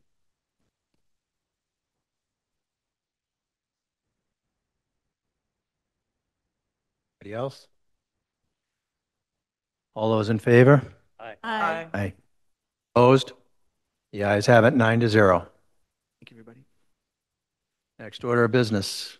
Let's see, public hearing 2024-008. It's City Council Order 2024-005 to amend Gloucester Code of Ordinances, Chapter 22, Traffic and Motor Vehicles, Article 6, Traffic Schedules, Section 22-270, Parking Prohibited at all times, and Section 22-291, Towaway Zone, by deleting Prospect Street southerly side beginning 55 feet from its intersection with Marchant Street for a distance of 37 feet in an easterly direction, and adding Prospect Street southerly side beginning at its intersection with Marchant Street for a distance, it should be of 105 feet in an easterly direction. We will open the public hearing. Anyone to speak in favor? Sure, from where you are. Is that okay? Yes. I don't know. Yes, please. This is your. Thank you. Yeah. Appreciate it. Councilor Benson, did you sign this with me? It's been a while. Did you co-sign this one with me? I did, yeah. I co-signed with you. Okay. You can speak in favor, and then. Thank you. I appreciate it. Add to what you're going to say. Never want to step on toes. Thank you. Yeah, you brought it forward. Yep. Okay, we got that squared away. Okay, thank you. Sorry. So I did provide photos for this at the Traffic Commission. I didn't know if they made it into the packet. Didn't make it a packet. Okay. You saw them. Yeah. All right, let's Okay. So this is, if you're coming from, let's say you're coming from Prospect Street from Pleasant Street, and you're going towards Our Lady of Good Voice Church and Destino's. Marchant Street's on the right. There's no parking for part of that, but before Destino's restaurant, there's parking allowed there. And it's a very, very narrow street. especially around that bend. The Traffic Commission had suggested that we go further than 105 feet, but then what we decided was we'll bring that in potentially as a second separate amendment. But this makes it so that when you're coming around the bend right before the church, if you don't, I mean, I feel like I'm going to get an accident even when there aren't cars parked there. This makes it a little easier. The person who specifically asked this of me has had his mirror hit 5 times, and it's problematic.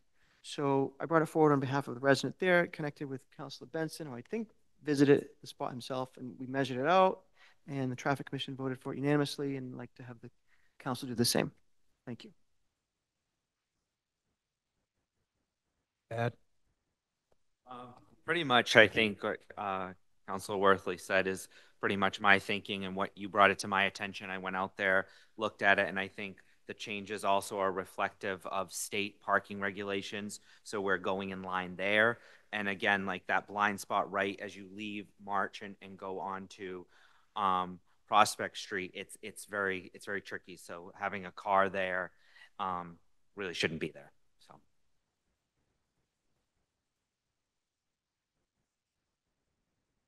All right, anyone to speak in opposition? Was there anyone online to speak in favor? No. Anyone to speak in opposition online? Questions? Communications? There are none. Questions? What's the net loss of parking spaces on there? From what I see, I think one spot. That's what my understanding of going out there. And I think Council Worthley, you would confirm that it's one spot. So it could be 2 because people park in a strange way there. Like it's like 1.5 and they make 2 cars out of it. It's essentially one spot because there already is a no parking that we're, yeah. Like where the sign is, they're not at the sign, they're past the sign. So Councilor Nolan. So again, we have two ordinances in the books for parking. It's 22 feet and 18 feet. 18 feet for a compact spot that's only done by special city council permit. 22 feet is a legal spot. The distance between the curb of Merchant Street plus the 22 feet brings you to Destino's parking lot. So legally, it's one spot. Legally, exactly. Thank you for that clarification. Any other questions from the councilors? I'm going to close the public hearing. Take the committee report.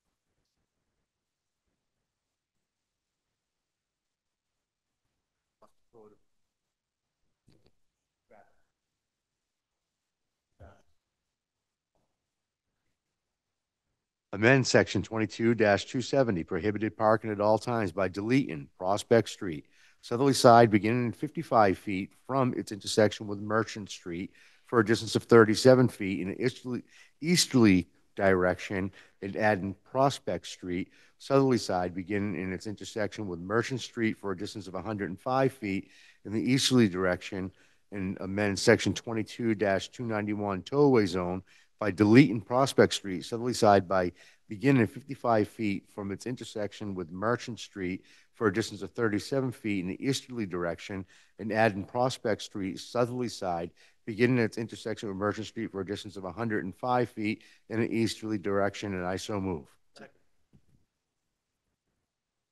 Motion was made by Councilor Nolan. Who seconded? Councilor Grow. Discussion. Councilor Gilman. I will be supporting this because I think it's a public safety issue. Thank you. All those in favor? Aye. Aye. Opposed? The ayes have it, 9-0. Next item, Madam Clerk.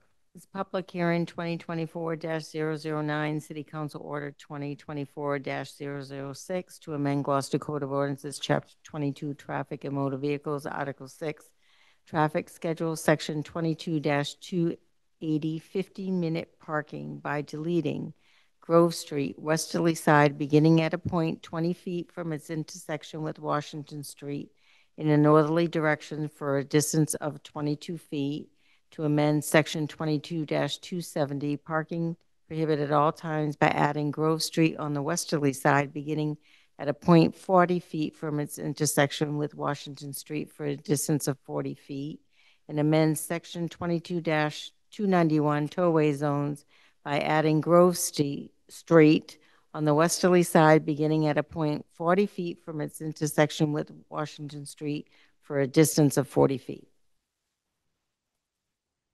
Open the public hearing. Those who'd like to speak in favor, I think this was Councilor Worthley, your council order. Yes, thank you. So just for orientation, if you're coming out of Grove Street onto Washington Street, there's a stop sign there. There's also a 15-minute parking sign in the same exact spot. So if someone's parking for 15 minutes there, they're in the street. Now a car behind it has to go around it, and they're blocking or hitting potentially the car coming from Washington on Grove Street. The Traffic Commission, when this was proposed to add the 15-minute spot there 3 or 4 years ago, maybe 3 or 4 years ago, they voted against having the 15-minute parking spot, but for whatever reason, the council then decided to add the 15-minute spot. It's dangerous. I drive this probably 6 or 7 times a week. It's not safe.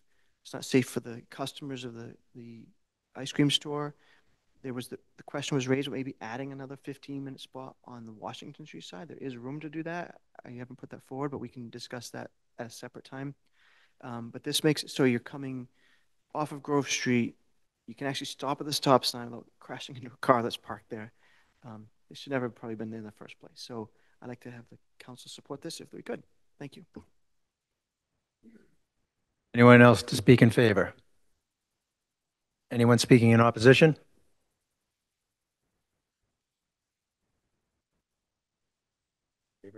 I was just to reiterate that, that's my neck of the woods.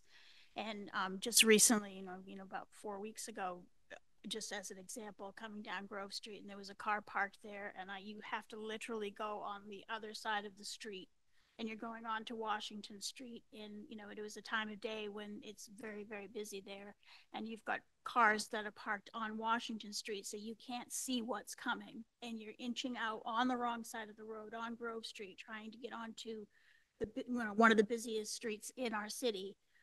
And I had to jam my brakes on to keep from hitting the car that was coming bombing down Washington Street as I was driving on the wrong side of the road because of a parked car. Thank you. Anyone online in favor? There are no hands up. Anyone speaking in opposition? Anyone online? No hands? There are no hands up. raised? No, Any communications? there are none. Questions from councilors on the proponents? I will close the public hearing. We'll have the committee report.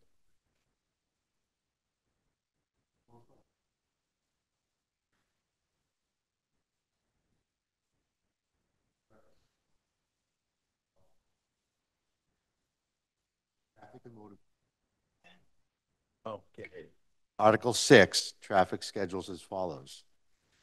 Amend section 22-280, 15-minute parking by deleting Grove Street, westerly side, beginning at a point 20 feet from its intersection with Washington Street in a northerly direction for a distance of 22 feet, and amend section 22-270, parking prohibited at all times by adding Grove Street on a westerly side, beginning at a point 40 feet from its intersection with Washington Street for a distance of 40 feet, and amend section 22-291 tollway zones by adding Grove Street on a westerly side, beginning at a point of 40 feet from its intersection with Washington Street for a distance of 40 feet.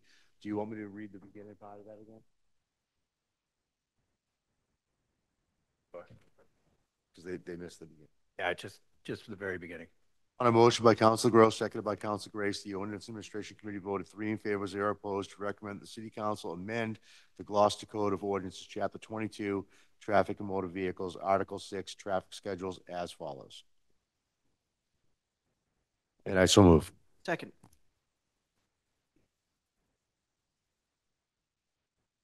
Okay, Motion's been made by Councilor Nolan, seconded by Councilor Worthley. Discussion. Councilor Majoita. This is a safety issue, so I will be supporting this. And a vote in the affirmative says the same thing, you know. Any more discussion? All those in favor? Aye. Aye. All those opposed? The ayes have it, 9-0. Thank you again. And anybody else want to vote twice on it? Next order of business. This is for council vote, public hearing 2023-054, City Council Order 2023-041 to amend Gloucester Code of Ordinances, Chapter 21, Streets, Sidewalks, and Other Public Places by adding a new Article 5 entitled Petition for Alteration of Private Way. And this is was continued from 2/27/24 City Council meeting because of the City Charter 211C that Councilor Worthley stated. Thank you. So the public hearing has been closed. Yes. So this is open for discussion.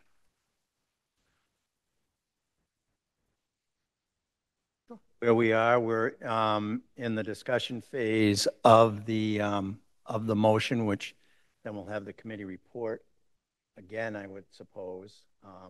Or we could have the committee report now. Yep. Motion, like,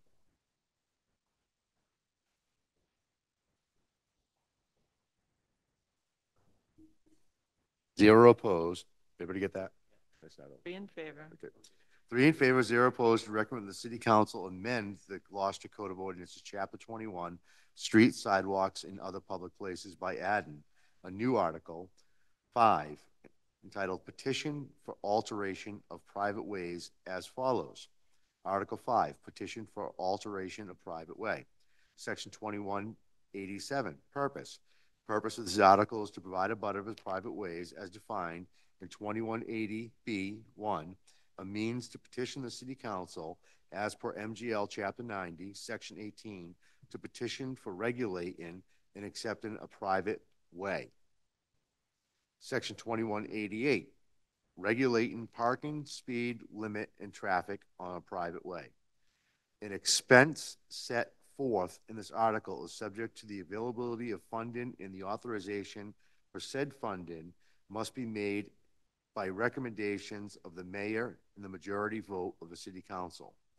Abutters to a private way who wish to post, stop, or yield sign and regulate parking and speed limit on the private way shall submit a petition to the city clerk requesting City Council consideration. Petition shall be signed by not less than 75% of all abutting property owners on the private way.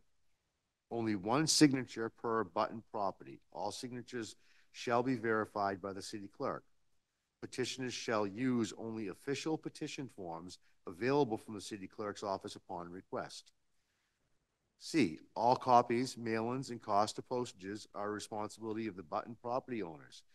Petitioners shall include the name and contact information for no less than 3 primary contact persons who shall also be abutting property owners to the city clerk. D, follow a public hearing. The City Council will vote on approval of actions stated on petition. This requires a majority vote of the City Council for approval.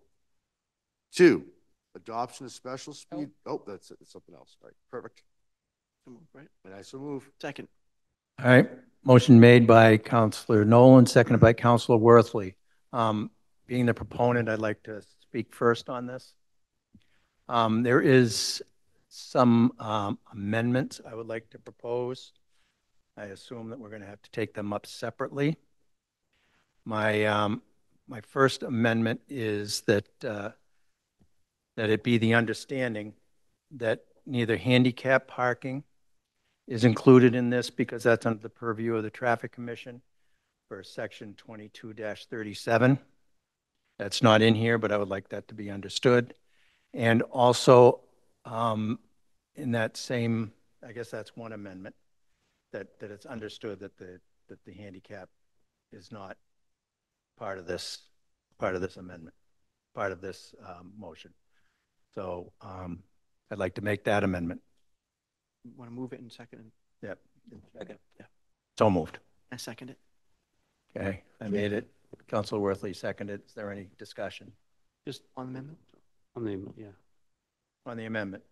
Councilor Worthley. Yes. First, thank you for making that amendment. And if you recall, when we were discussing this, I raised the question about what about the same rights we have for people who live on public roads, where if a handicapped person wants to request that, we don't want to ask them to get 75% of their neighbors to have to sign something for that, and we wouldn't want to deprive them of the same access to government as people live on public roads. And that's the reason why I did 211C, because I thought there'd be some good conversation about trying to make that and fit that amendment in. And I think it was Councilor Gross and maybe Suzanne Egan who answered that we could amend it to not include those sorts of things. So I'm glad we have this discussion, and appreciate the positive change there. Councilor Grow. Just for clarification, though, we're amending this as a matter of extra clarity that, and even if we didn't have 2237 as a provision for the handicap, that wouldn't be affected one way or the other by passage of this amendment. That's true. I just wanted to make sure. So we're just basically putting some language in there, except for handicap, which is governed by 2237. Yeah. Okay. Yes. But it doesn't change Exactly. the net underlying ordinance at all. Right. So we would put under, you know, I guess. Section E. Or no, a new section, make that section D, and then make D E. You understand what I'm saying? Amending this by adding D. Changing, yeah, by Changing adding D E. to be what you just E. stated, and Yes, and to changing be handicap. D to E. Handicap parking is regulated by section 22-37. So you could do that as an language E. still follows to E. And D follows to E. Okay. Seems like an unnecessary step, though. Why can't you just make E the handicap statement? It's not subject to a vote. But, Fine. Yeah, we can make it E. So yeah, all right, Yeah. make it E. Okay, so that's a friendly amendment. Yep. Okay. So on the amendment, any more discussion on the amendment? All right, all those in favor of the amendment? Aye. Aye. All right, there's another amendment I'd like to make. I'd like to remove stop and yield sign, because that is also regulated by the Traffic Commission under section 2238. And I think we can just remove it. We don't have to put in any language about that. So, Second. Yeah. Moved it. so I moved it. Second. Councilor Groh seconded it. Discussion? Councilor Benson? Thank you, Council President. So you're removing all of B? No. Okay. Nope, just persons who wish to post stop, persons who wish to post stop and yield signs.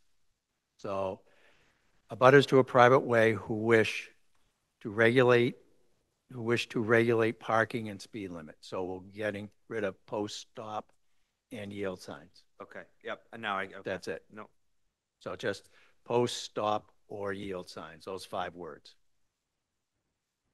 I think we already moved and seconded that.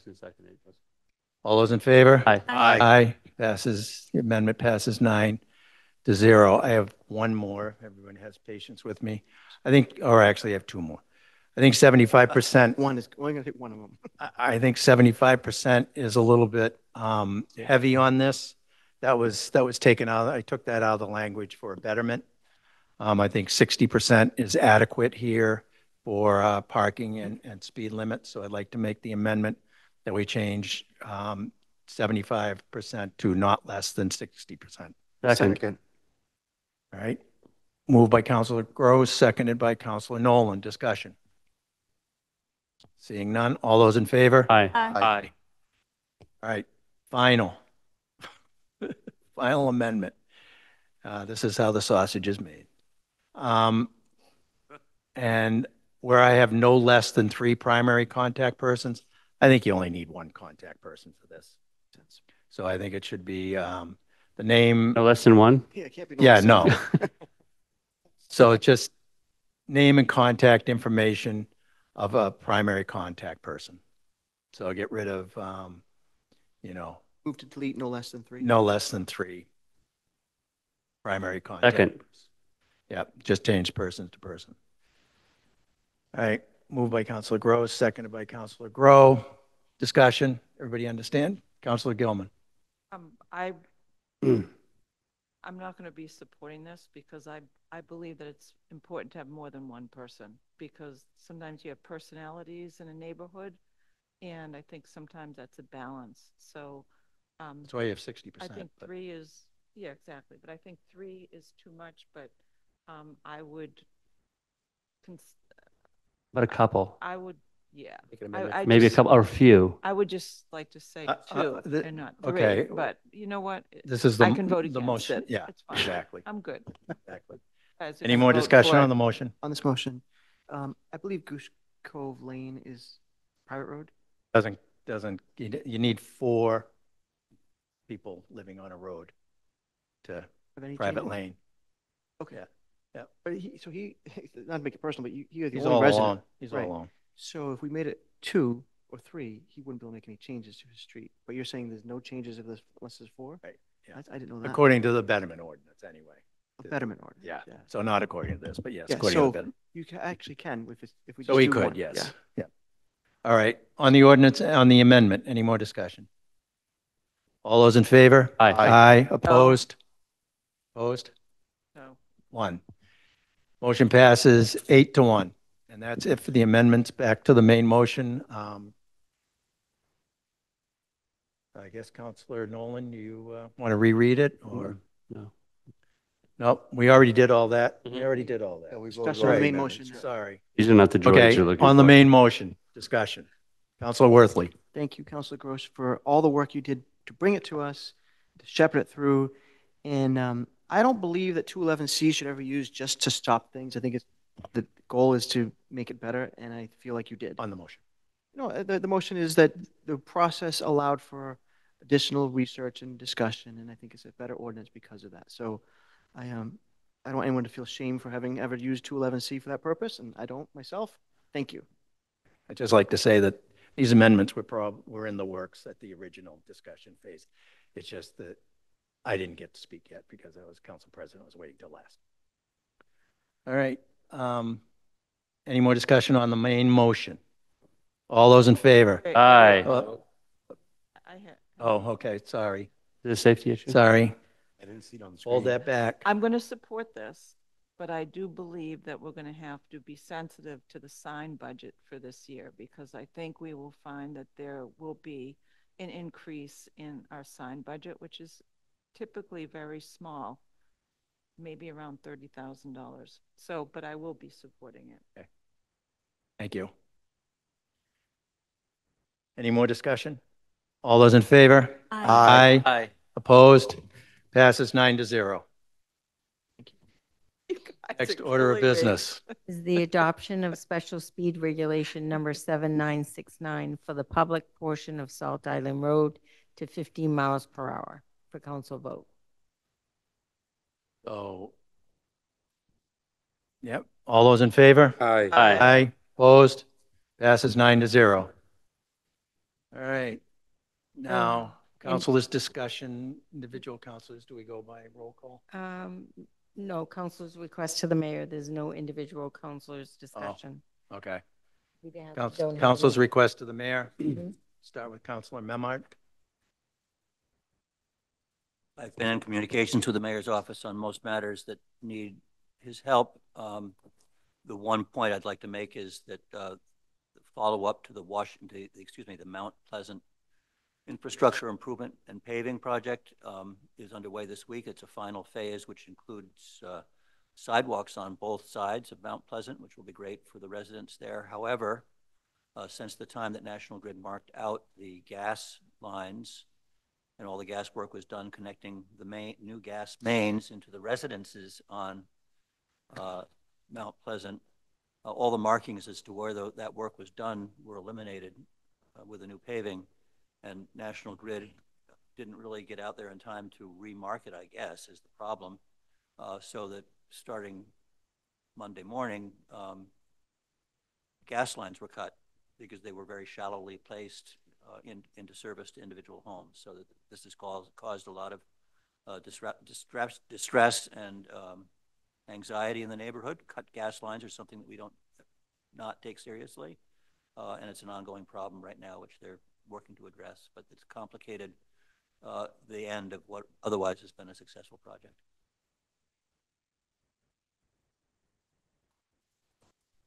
Councilor Nolan? Everything I have to say, I've worked out with the mayor's office. So have a great night.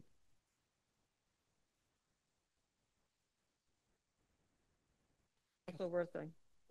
I've submitted requests, and the mayor's responded to all of them. Thank you very much. Thank you. Or Councilor Benson?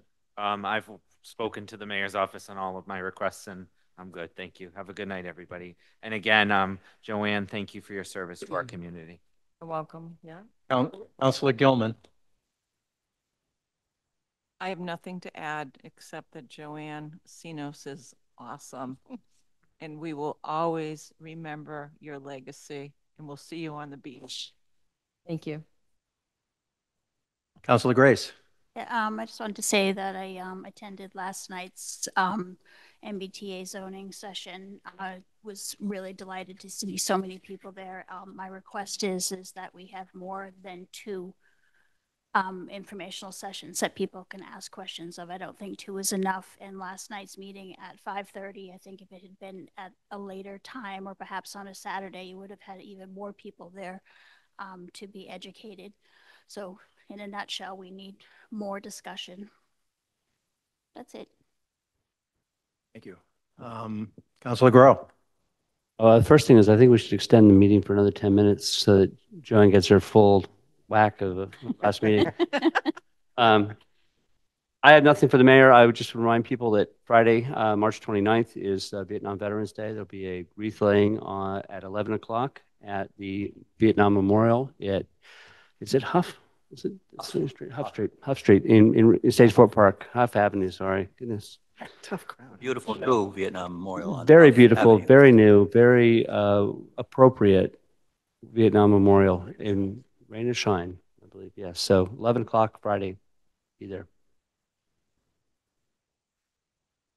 All right. I just want to have a motion to adjourn. So moved. Second. Can I just say something? Yes. Okay. Thank you very Point much. of order. No. Thank you very I'd like much. to suspend the rules for the city clerk. Thank you very much for your kind words. I will miss you. I will not be missing the alarms, the schedules, and the deadlines. Fair enough. Okay, but I'll probably be seeing you around at some events and around town, and definitely at Good Harbor Beach. You can't pretend that you don't know us. Okay. Well, Joanne, just make sure you don't forget to vote. Early. Joanne, are you going to miss Rob? Oh, Councilor Majorta, we skipped you. Sorry. I just Told you were in my sight. I just want to, all my requests are to the mayors. I will be speaking to hopefully Greg tomorrow about something else. And also just want to say good job with the Gloucester Education Foundation with the power play they did on Sunday. It was a great event. My kids all enjoyed it, and it seems like everyone had a good time. So thank you for all the hard work that they did for that event. We do the wave for Joanne. Bye. Ready? Yeah. I can't jump up. But we'll wave in spirit. All right. Tick, tick. Yeah, I guess everybody's got to sign it. Motion to adjourn. Motion to adjourn. Second. Motion made by Councilor Gilman, seconded by Councilor Nolan. All those in favor? Aye. Definitely aye. Passes 9-0. There you go. Sign, please. Sign. Sign.